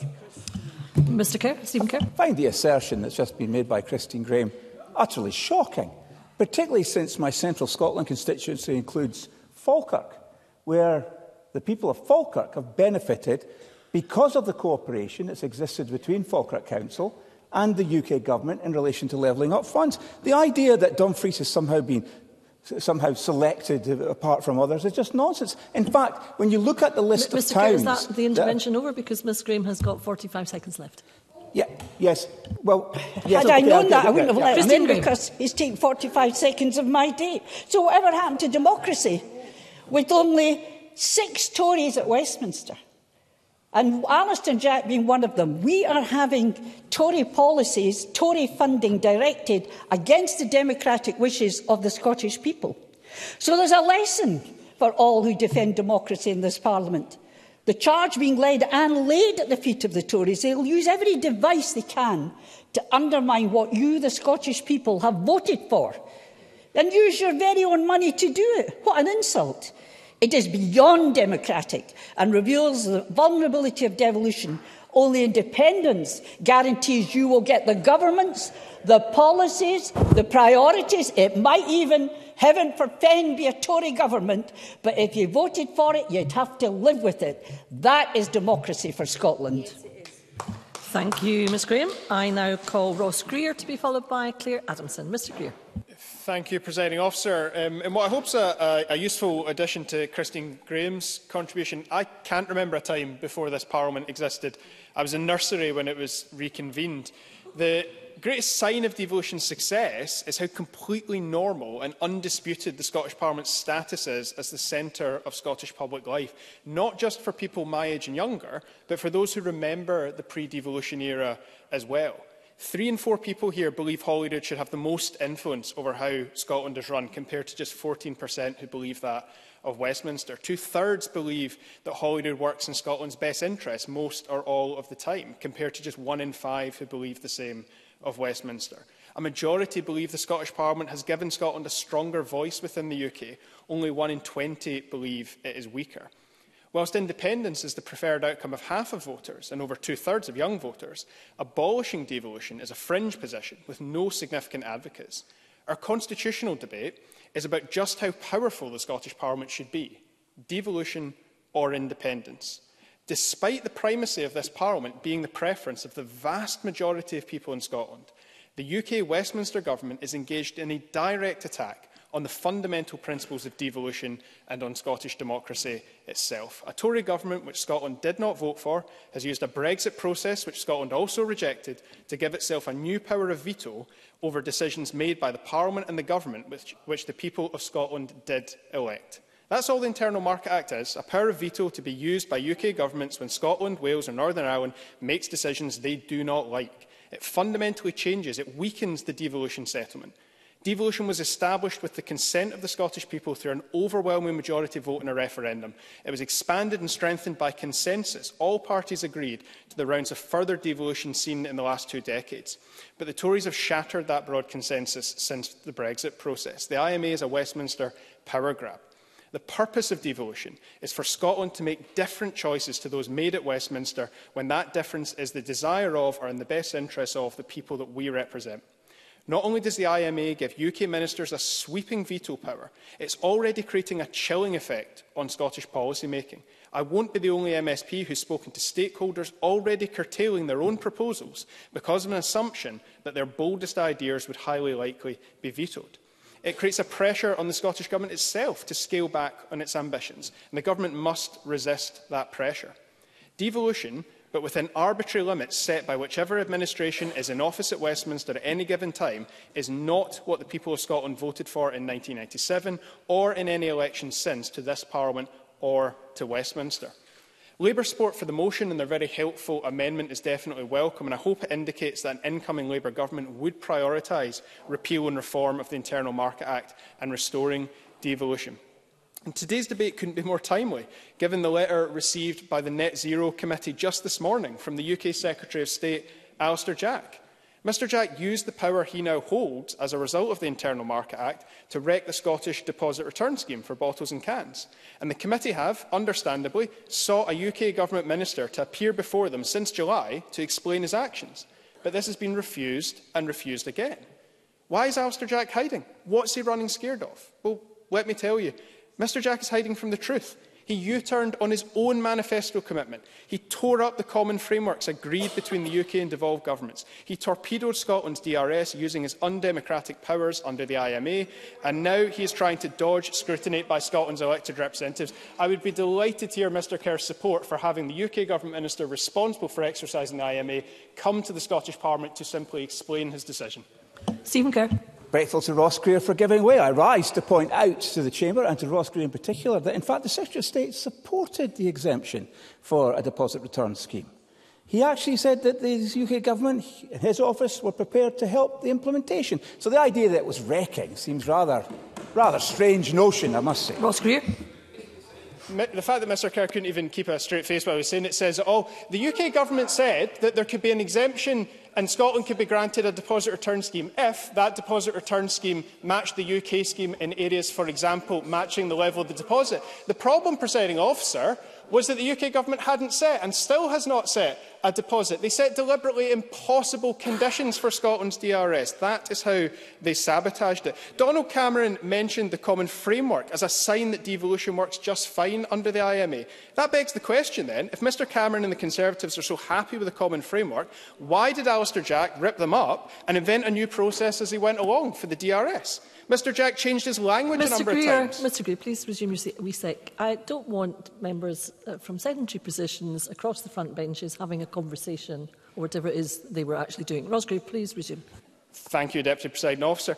At first, Mr Jack claimed that no request for an IMA exemption had been received from the Scottish Government, despite a 2-year paper trail demonstrating otherwise. So then he changed his language to talk about a so-called official request and then a formal request. But under the common frameworks lauded by the Tories this afternoon, there's no such thing as an official or a formal request for an IMA exemption. Exemption applications are dealt with through an iterative process. Mr Jack invented a new process simply to claim the Scottish Government hadn't followed it. If that isn't directly undermining devolution, then I don't know what is. I wrote to the UK Cabinet Secretary Simon Case to seek clarity as to whether the UK Government had unilaterally rewritten the common frameworks. And I'm happy to correct the record if it came by some method otherwise unknown to me or my office, but I've still to receive a reply, which is odd, because my letter seems to occupy far more of the UK Government's time than I would have expected. Mr Jack spoke about it, and me, at length to the Scottish Affairs Committee at Westminster. He wrote to Simon Case about me, he wrote to the Presiding Officer about me, and now, in refusing the Net Zero Committee's invitation, he has sent his previous letter about me to my colleague, the committee convener, Edward Mountain. I'm a bit baffled about the extent to which I seem to be occupying Mr Jack's mind, but can I take this opportunity to suggest to him that he could get it all off his chest to Mr Mountain, on the record, at a meeting of the Scottish Parliament Committee responsible for scrutinising what actually happened to the DRS. It is essential for this Parliament to defend the powers the people of Scotland gave us. That is exactly what we are doing this afternoon in the face of an unprecedented level of hostility from Westminster. Thank you. Thank you, Mr Greer. I now call Claire Adamson to be followed by Jackson Carnell. Ms Adamson. Thank you very much, Presiding Officer. I am delighted to be speaking in this debate this afternoon because it gets to the heart of why I'm here, the heart of this place and the heart of our democracy. I am really concerned to have heard this debate dismissed as being about grievance, to be irrelevant, to not be current, to somehow be a waste of our Parliament's time, when it actually has been the bread and butter of my committee's work since we were formed as the Constitution Europe, External Affairs and Culture Committee of the Parliament. We have done repeated reports on this, the impact of Brexit on devolution, our UK Internal Market Act report. We are about to publish, hopefully in the next few weeks, how devolution is changing outside of the EU, and it couldn't be more current to the work and the heart of this Parliament. I also feel that people are tone deaf to the concerns that are being raised out with this chamber. Concerns raised at the Interparliamentary Forum, which is the grouping of the Senate, Stormont, Westminster, the House of Lords and this Scottish Parliament to deal with post-Brexit issues, all have raised concerns about how devolution is moving forward. It's also tone deaf to the experts who have given advice to our committee. Michelle Thompson mentioned Professor McEwen. Our committee is advised by Professor McCorkindale, Professor Keating. We also have had expert witnesses like Dr Aileen McCarg, give evidence about their concerns around these issues. And we as a Parliament should not be tone deaf to these concerns. This week, I hosted an event in conjunction with the Royal Society of Edinburgh in their Scotland and Europe series, the 6th of events that are continuing to examine what Brexit has meant, what the change in our status in the European Union, what the Internal Market Act has meant for civil society and for Scotland's businesses. That's current. That's the best brains in our country examining exactly what we should be talking about this afternoon, and it should not be dismissed as grievance, irrelevant, and not what we should be using this Chamber's time for. Now, in our committee report on the impact of Brexit and devolution, we noted that there were substantive differences between views of the UK Government, Scottish and Welsh governments regarding future alignment and divergence within EU law. It raised a number of constitutional questions for the committee. To what extent can the UK potentially accommodate 4 different regulatory environments within a cohesive internal market while complying with international agreements? And whether the existing institutional mechanisms are sufficient to resolve differences between our 4 governments. Within the UK, where there are fundamental disagreements regarding alignment with EU law, and while we all are respected as devolved parliaments.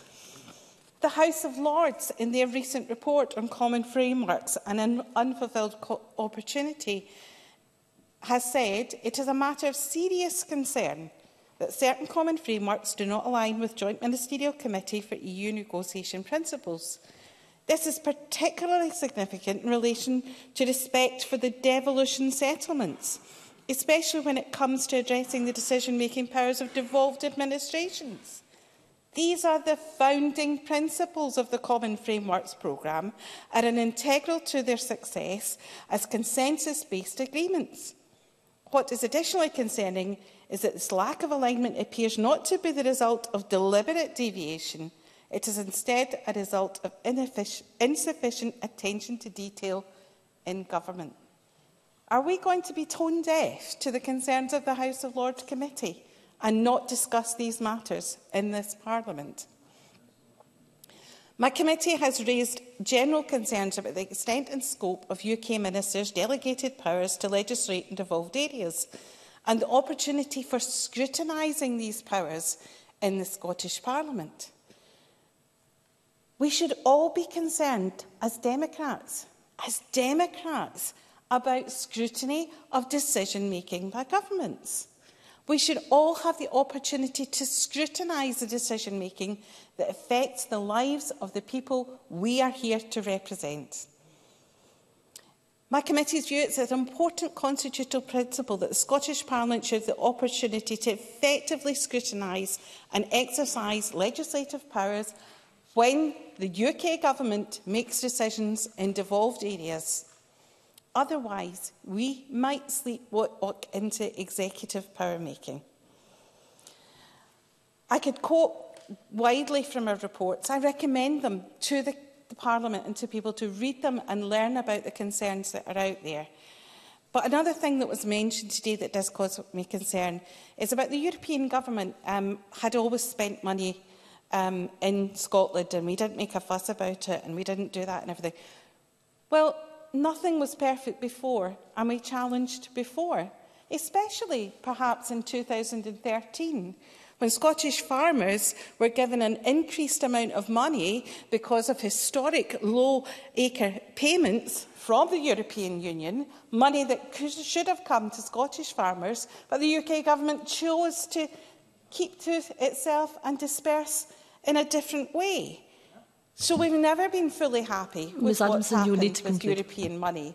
And now we need to have the voice in making those decisions. Thank you, Presiding Officer. Thank you, Ms Adamson. I now call Jackson Carlaw to be followed by Alistair Allen. Mr Carlaw. Thank you, Deputy Presiding Officer. He's not in the chamber just now, but can I actually start, just because I would like to not let the opportunity pass, to also pay tribute to John McIntosh, who was referred to by Martin Whitfield. As a young, active supporter of the Labour Party in the early 1970s, I was hugely attracted to the contribution to public life of John McIntosh, and his premature death in the 1970s, I think, was a great loss to public life in Scotland. He had a lot to contribute, and a lot that was lost when he was no longer there to do so.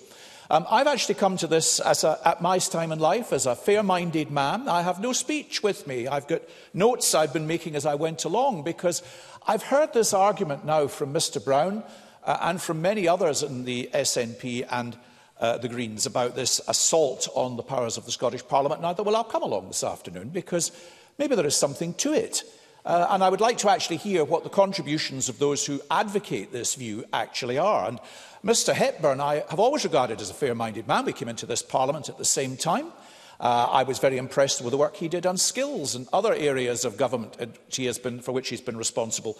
But this afternoon, he really has done more of an impression of James Robertson Justice when he was playing the part of Sir Simon Sparrow in the Doctor at Large films, bouncing up, wiggling his finger and throwing his arms in huge gesticulation at the opposition.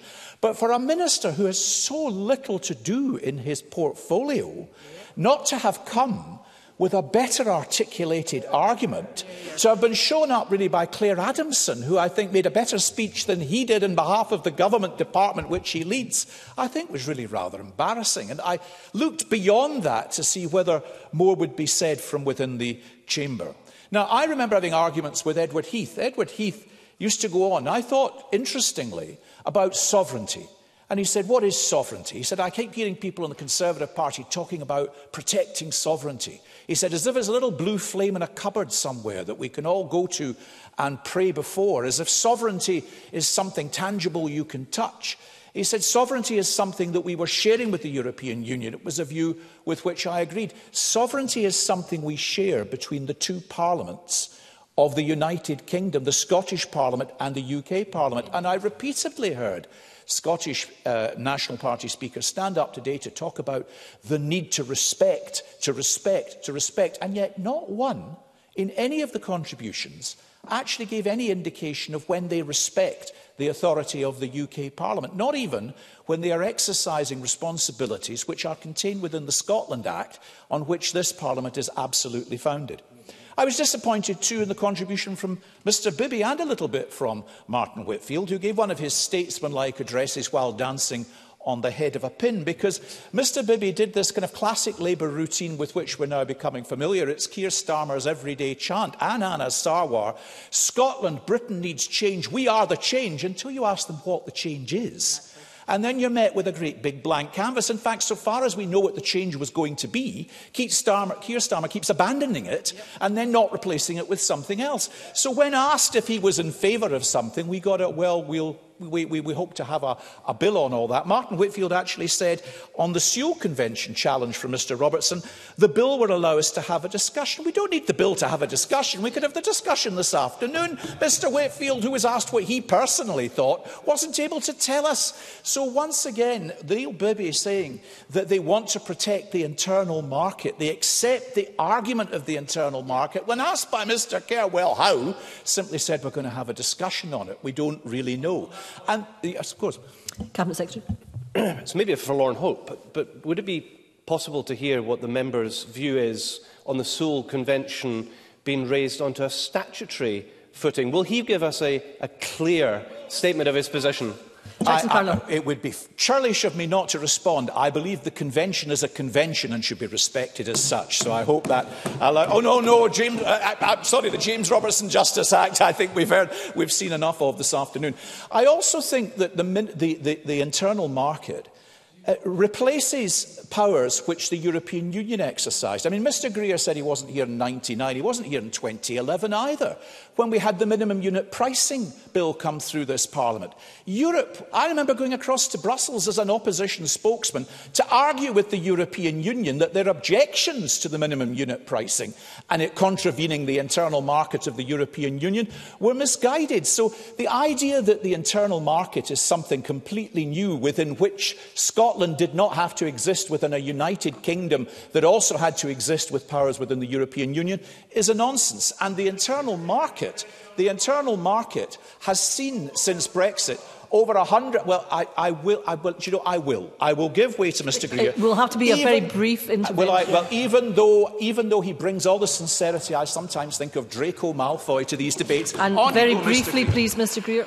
Not surprising that Mr. Carlow is a J.K. Rowling fan these days, but does he not understand the distinction between the people of Scotland recognising the limits set by being in the European Union that we consented to be in, with the limits set by an Internal Market Act that is the result of a Brexit vote that people in Scotland voted against? But the point is the people of the United Kingdom voted to leave the European Union. I wasn't one of them, as Mr. Greer knows, and I don't know, a J.K. Rowling fan before and always. It's just a shame. I can be consistent in my support for things, whereas Mr. Greer cannot.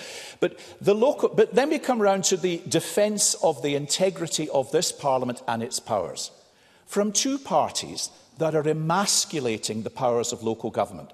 Local government, local authorities elected on manifestos, starved of the funds they need to actually implement their own manifesto, the powers consolidated here, the Scottish Parliament dictating to local government what they can and cannot do by starving them of funds, and not a word about the denigration of the powers of local government. I thought Mr. Rennie did a devastating evisceration too of this Parliament's ability to respect decisions of this Parliament as well. So I came here hopeful.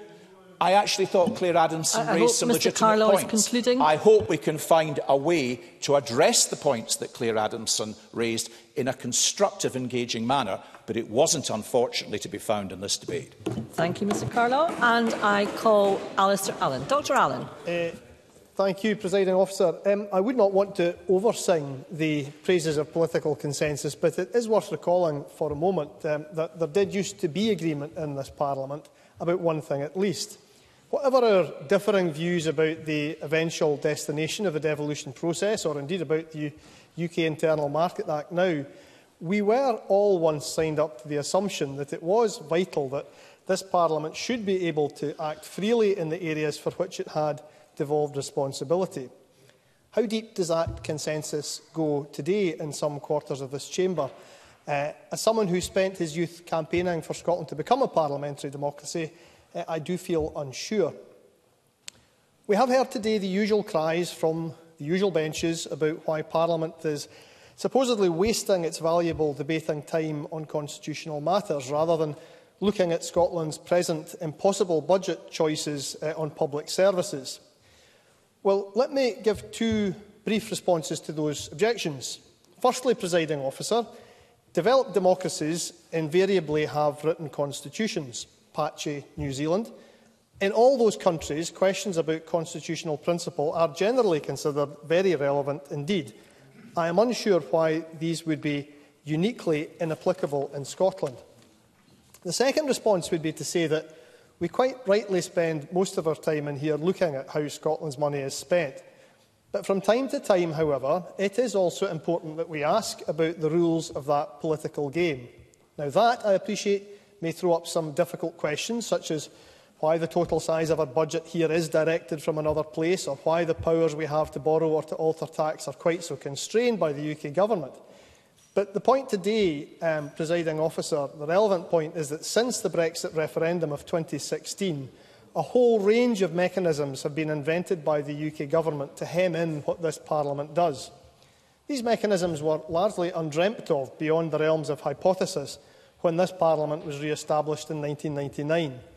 But the changes since 2016, I suppose, just go to show the occasionally lauded flexibility of political life in a country without a written constitution. But here are a few of the developments we've seen, and others have mentioned them. The unprecedented use of Section 35 powers to veto a bill passed by this Parliament, effectively intercepting it in the post on its way to the King's desk.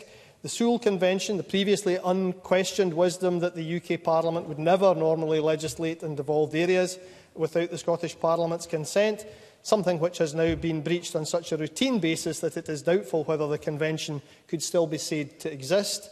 The gradual tendency of the UK Government to find new ways to spend bits of what should be this Parliament's budget on our behalf, on the things the things on which they think it should be spent, the Subsidy Control Act with all the constraints this imposes on devolved policy making, and, of course, the denial of the democratic and arithmetical reality that the majority of members of this place were elected on a mandate to hold an independence referendum. Now, this is not to mention, of course, the wider hostile UK political environment, which seems to see everything that goes on here in the rebel province as a potential threat. At least one recent UK Prime Minister vowed to ignore the Scottish Parliament completely during her term of office, and was indeed true to her word on that. But the motion today focuses attention on just one of the new constraints put on this Parliament by the UK Internal Market Act. This Act gives a UK Government Minister the power to take one example, to subject Scotland's NHS to what it considers market access principles. Or it means that any future legislation in Scotland to ban, say, single-use plastics, or some measures potentially to tackle obesity or alcohol abuse, could be rendered ineffective if a policy difference was created with the rest of the UK. Presiding Officer, as I recall it, policy differences, where these were felt to be needed, were one of the very reasons why this Parliament was re-established. I certainly cannot imagine, back in 1999, anybody anticipating a scenario whereby this Parliament was asking, as it is presently likely to have to ask, for the UK Government's blessing before we alter the law on rat traps. This is particularly surprising, given that changing this area of law does not involve our touching on any areas of law reserved to Westminster. Changing the law on rat traps, Presiding Officer, leaves nuclear weapons, the date of Easter, the British Antarctic Territory and outer space all safely untouched by this Parliament. Presiding Officer, it's not just the usual pro-independence suspects who warn about all these incursions on this Parliament's powers. Warnings, as we've heard from others, come from elsewhere, not least from the STUC and from Mark Drakeford, Wales's Labour First Minister. So let's unite as a Parliament, Presiding Officer, and recognise these attacks for what these are, and recognise the UK Internal Market Act for what it is. Thank you, Dr Allen. And we will now move to closing speeches. And I call on Faisal Chowdhury to close on behalf of Scottish Labour. Around 6 minutes, please, Mr Chowdhury. Thank you, Deputy Presiding Officer. Labour are the party of devolution. We have legislated for it, enacted it, and will continue to advocate for and protect it when we are next in government. In the UK, the Conservative government continue to undermine devolution. Over the last 5 years, as many members outlined, it has repeatedly undermined discarded this Sewell Convention. Unfortunately, the UK government's Internal Market Act is no different to this. As the Minister rightly outlined in his opening speech, this was made abundantly clearly when, despite both the Scottish Parliament and the Welsh Senate withholding consent, the UK government went ahead and passed the bill regardless. As Willie Rennie pointed out, that this debate is about respecting the authority of the Scottish Parliament. The power of devolution, as Neil Bibby outlined, were established by the last UK Labour government in 1988. This Act tramples that devolution. It undermines the authority of the Scottish Parliament and allows for the lowest regulatory standard in one Parliament to be the rule for all. It allows for the potential of UK ministers to ignore or override devolved legislation in developed areas in Scotland. Policy decision on devolved issue should be made in Scotland. Deputy Presiding Officer, Donald Cameron rightly spoke about the Scottish Parliament being one of the most powerful devolved legislators in the world.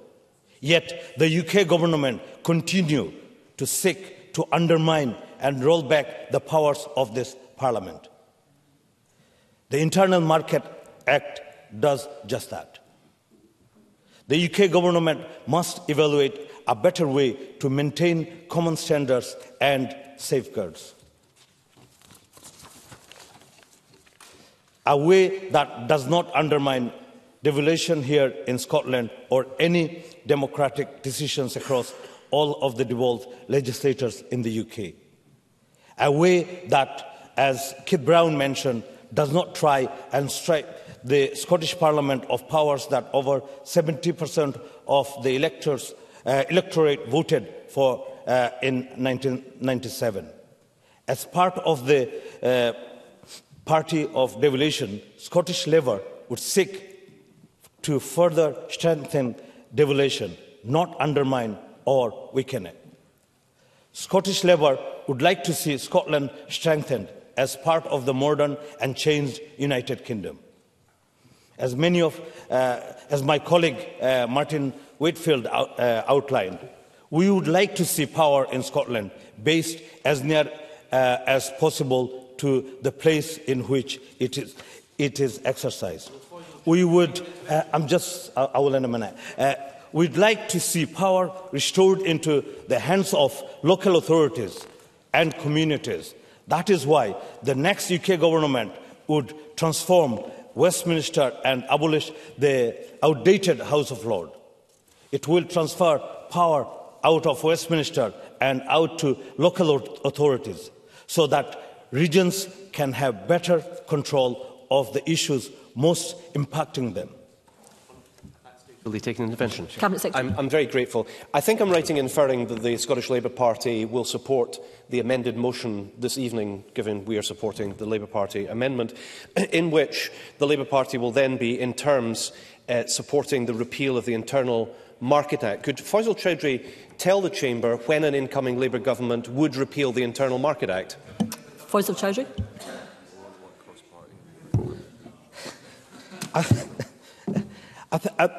I think my colleagues have answered a lot of questions. Plus, I think as for something for the incoming government will be looking into. Deputy Presiding Officer, Scottish Labour are focused on protecting devolution. However, instead of strengthening devolution, the Scottish Government are currently doubling down on the politics of division. Many of my colleagues in the Chamber today have outlined that Scotland needs two mature governments that will work together. I'm just making progress. Scottish Labour believes that the interests of the people of Scotland are best served when both the Scottish and UK government work together in cooperation. The Scottish Government have continually made relations with the UK government strained instead of finding consensus. When the two governments cannot reach agreement on anything, the people of Scotland are the ones that suffer. With regards to the Internal Market Act, the two governments must seek to work together. The UK government must find a better way to regulate the market that does not undermine devolution. Presiding,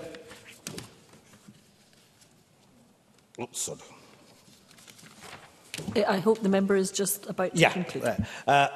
A rule that allows for the lowest regulatory standard in one parliament to be the standard of all discarded devolution and authority of the other legislative bodies across the world. Labour is focused on strengthening devolution and being changed that Scotland needs. A fresh start. Thank you, Presiding Officer. Thank you, Mr Chowdhury. And I now call on Alexander Stewart to close on behalf of the Scottish Conservatives. Up to 7 minutes, please, Mr Stewart. Thank you, Presiding Officer. I'm delighted to close this debate on behalf of the Scottish Conservatives, and I will be supporting the amendment in the name of Donald Cameron. Looking at the title of this debate, Protecting the Powers of the Scottish Parliament, a bystander could have been forgiven for thinking that this debate might have been a celebration of the powers of this Parliament and of the accomplishments of devolution. They might even have thought it would be a discussion about the importance of devolution and how the powers of this Parliament can be used to improve the lives of the people of Scotland. Such a debate would only have been appropriate given the Parliament is the most powerful devolved legislature in the world. And we've heard that already today, Presiding Officer. However, for someone who knows the SNP government well enough, and we know that is far from what we've seen today. By this point, these benches are wise and have become wise, Deputy Presiding Officer, to the way in which the Scottish Government always seems to tackle and have a same pattern. And sure enough, the motion of today's debate contains no surprises. We have heard nothing new from the SNP Government today, this afternoon. Happy to do so. Stephen Kerr.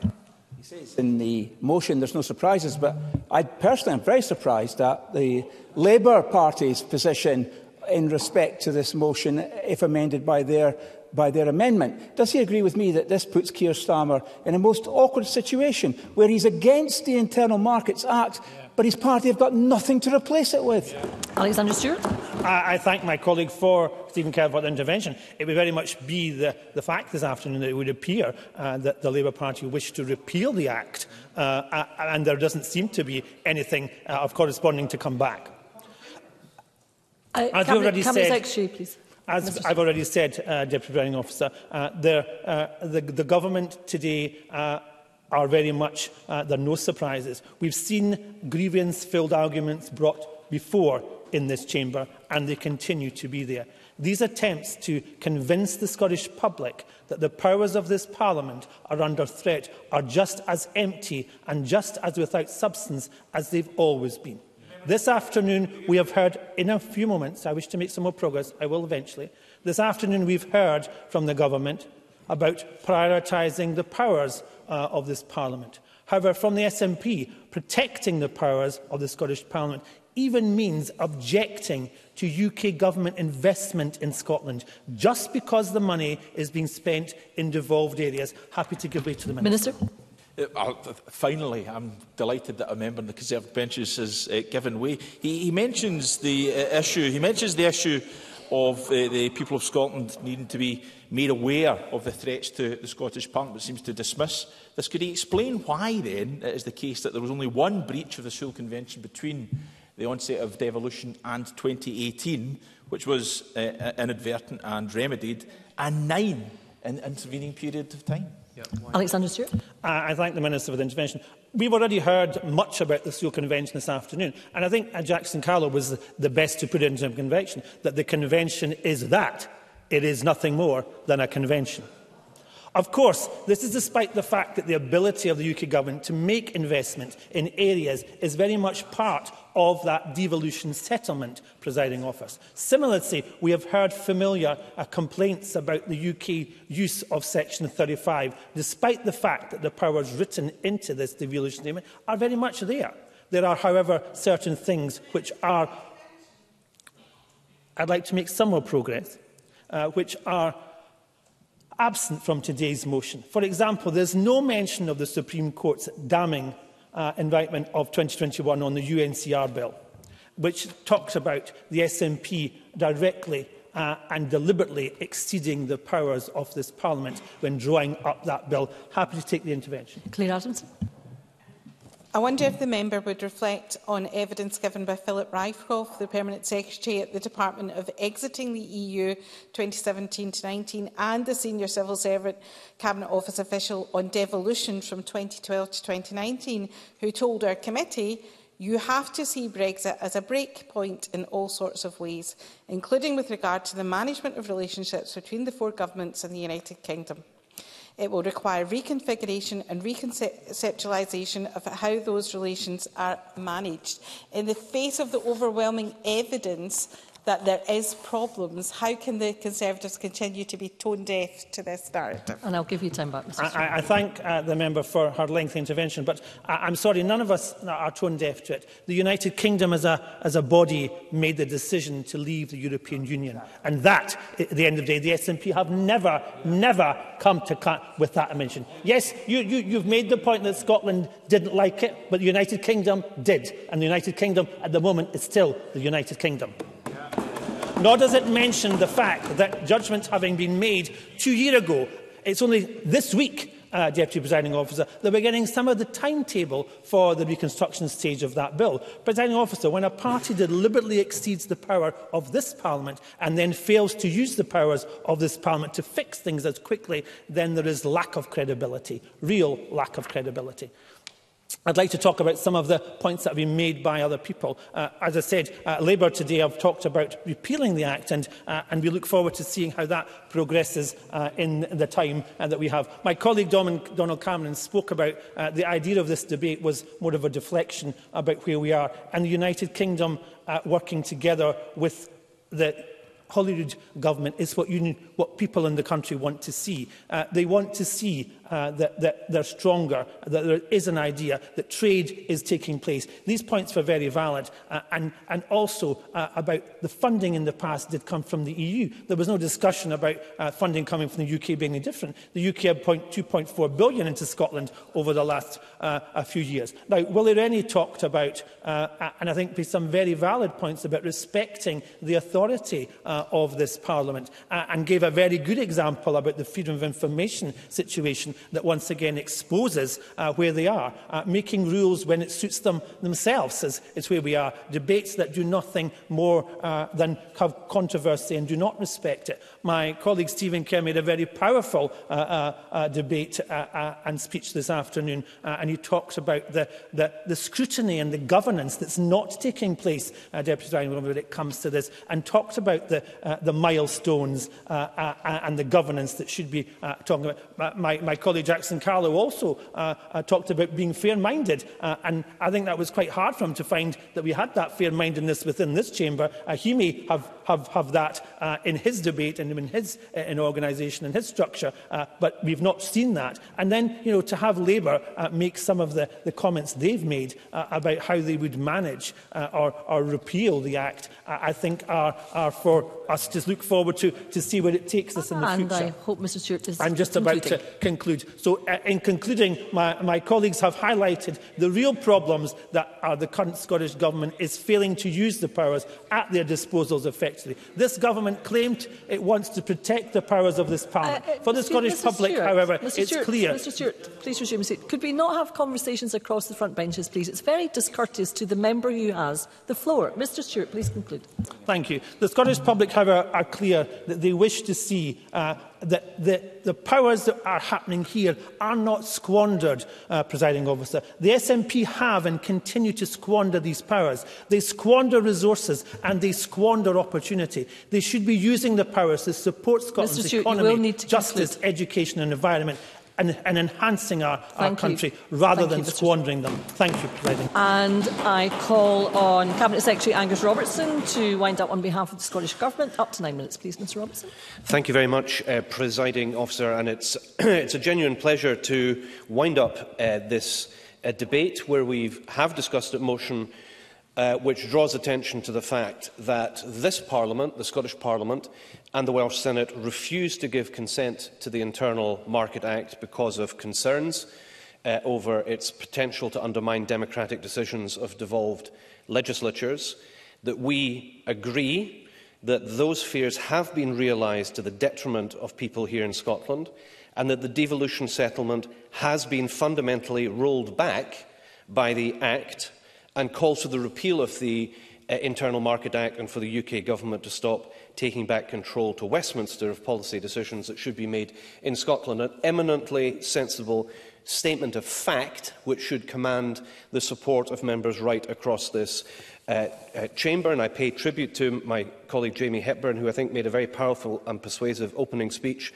in regards to the erosion of the Sewell Convention, and in terms of the implications of the Internal Market Act. And it was a pleasure to listen to much of the speech from the Labour front bench from Neil Bibby, whose party's amendment today calls on the UK Government to develop a more consensual means of preserving common standards and safeguards across the UK, and that does not undermine devolution in any part of the UK. In one slight criticism, I would say that at some point the Scottish Labour Party is going to have to be clear about what it will or will not do with the Sewell Convention. And frankly, the only way it's going to work, given what we have learned about how it is abused by the UK Conservative Party, the only way for that to work is on a statutory basis, and I hope the Scottish Labour Party will move to support that in time. We also heard some very positive contributions, presiding officer, this afternoon from Michelle Thompson, from Keith Brown, from Martin Whitfield. Again, one minor criticism also on the Scottish Labour Party's inability to commit to incorporating Sewell on a statutory basis. We heard powerful interventions from Christine Graham, from Ross Greer, from Claire Adamson, who reminded the Chamber, now I want to make this point, who reminded the Chamber about the advice that her committee has received from Scotland's leading constitutional academics. So what we are debating this afternoon are well-established facts about the undermining of devolution. I give way to the Conservative member. Stephen Kerr. Cabinet Secretary was actually here and listening to the debate. He agreed with the member for South Scotland. His whole speech was a criticism of the SNPs, centralising powers and their tendency to want to gather everything to the centre. And he was calling for, and I support this, devolution, power to communities, to the people where they live. It's the very opposite of what the SNP stands for. Was the Cabinet Secretary listening to any of these speeches that were offered today? Cabinet Secretary. Well, in summing up, I clearly am reflecting on all of the contributions, and I will be coming to his. I will be coming to his shortly. I'd like to pay tribute to Dr Alistair Allen for his contribution and to Faisal Chowdhury in his summing up, although, again, I raised a question with him about when a Labour government would be repealing the Internal Market Act. Again, there's going to have to be some commitment on that front, as well as there is on Sewell. Now, in terms of the contribution from colleagues that I would describe as being disappointing, of course, I need to start with the learned gentleman on the front bench for the Conservative Party. And I would concentrate on what he didn't say, because obviously it's important what we do say, but it's also of note what he didn't say himself. He didn't, or he couldn't, condemn the override of the Scottish Parliament or the Senate. Something which, as has been pointed out a number of times, Mark Drakeford has been able to do very powerfully. I quote from him, giving evidence to the House of Lords Constitution Committee on the 17th of July 2021, where he said, when it becomes inconvenient for the UK government to observe Sewell, they just went ahead and rode roughshod through it. And more recently, I'm afraid, the Sewell Convention has withered on the vine. He has been prepared to be outspoken. The Conservative Party should be as well. Mr Cameron also didn't, couldn't or wouldn't criticise the Internal Market Act and its frankly malign impact on devolution. He prayed the National Farmers Union, I think, in aid at one stage. It would be helpful perhaps to read into the record the views of the National Farmers Union of Scotland. Their written evidence from Johnny Hall went as follows. It is the clear view of the NFU Scotland that the principles now embedded in the UK Internal Market Act 2020 pose a significant threat to the development of common frameworks and to devolved policy. Now, on the disappointing... I can't omit a point now made from both members of the front bench, where, firstly, on the comparison with the European Union, which is spurious, because the difference between UK devolution as it now is not functioning well and European Union additionality was that within the European Union, Scottish legislature sat and had oversight of EU spending in the European Parliament, and those funds were, of course, dispersed through the Scotland Office, now Scottish Government. And in terms of the most powerful devolved parliament in the world claim, will come as news, especially on the day of German unity, to anybody who knows anything about government in Germany, where the German Bundesländer are involved in federal decision making. I could go on to speak a bit about Willie Rennie's contribution, once the proud party of Home Rule, but had nothing positive to say, describing these constitutional questions as being noddy debates. Stephen Kerr wouldn't even acknowledge that his party opposed devolution. Jackson Carlaw said that Sewell should be respected as such. The point is, it's not, and his party should reflect on that. And as opposed to at one point to Alexander Stewart saying there is nothing to replace the Internal Market Act, which is just factually inaccurate, because of course there are common frameworks, and they were established to do just that before the Trojan horse of the Internal Market Act was passed by the UK government. Since 2016, we have seen a range of actions from the UK government which have damaged devolution and have damaged the powers of the Scottish Parliament. The UK government, as we have heard, has passed legislation without the Scottish Parliament's agreement that reduces the Parliament's powers and allows UK ministers to make further changes unilaterally, such as making provisions of healthcare subject to the UK Internal Market Act. It has given powers to UK ministers to intervene directly in matters within the responsibilities of the Scottish Parliament, again without the Scottish Parliament's agreement.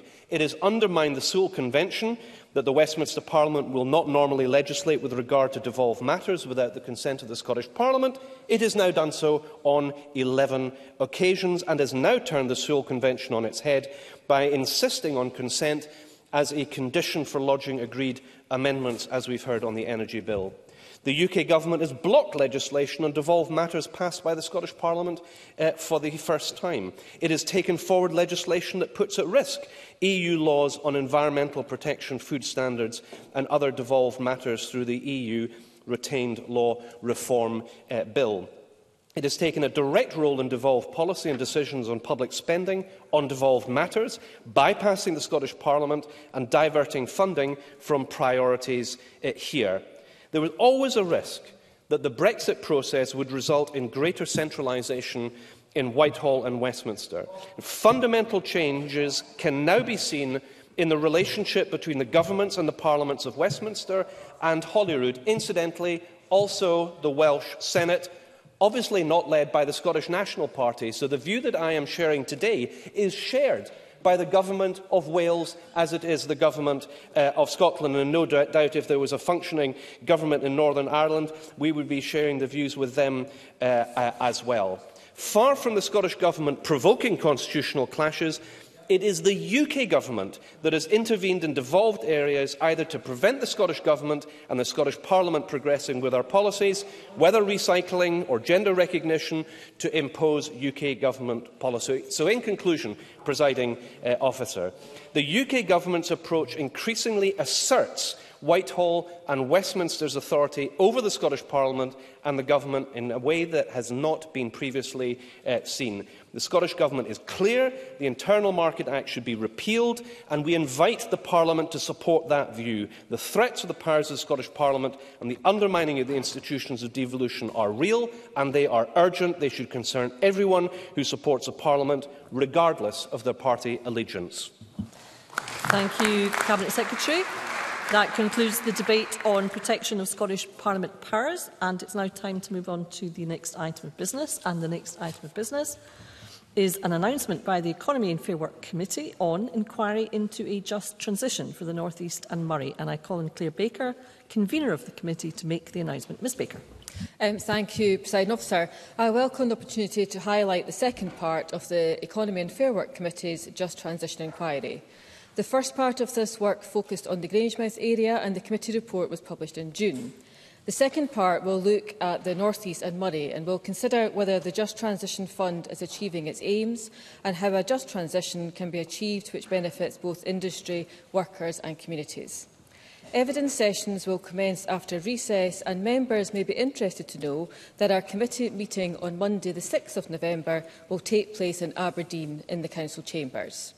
I do think it is important for committees, where it is possible and relevant, to take the opportunity to formally convene outside of Edinburgh, and I thank the Parliament for the support in facilitating this. As part of the committee's work in Aberdeen, we will also visit Aberdeen South Harbour and hold an informal engagement event with local people from the North East and Moray. If any member would like any more details about the inquiry, please do contact our clerks. Thank you. Thank you, Ms Baker. And we will now move to decision time. And there are 3 questions to be put as a result of today's business.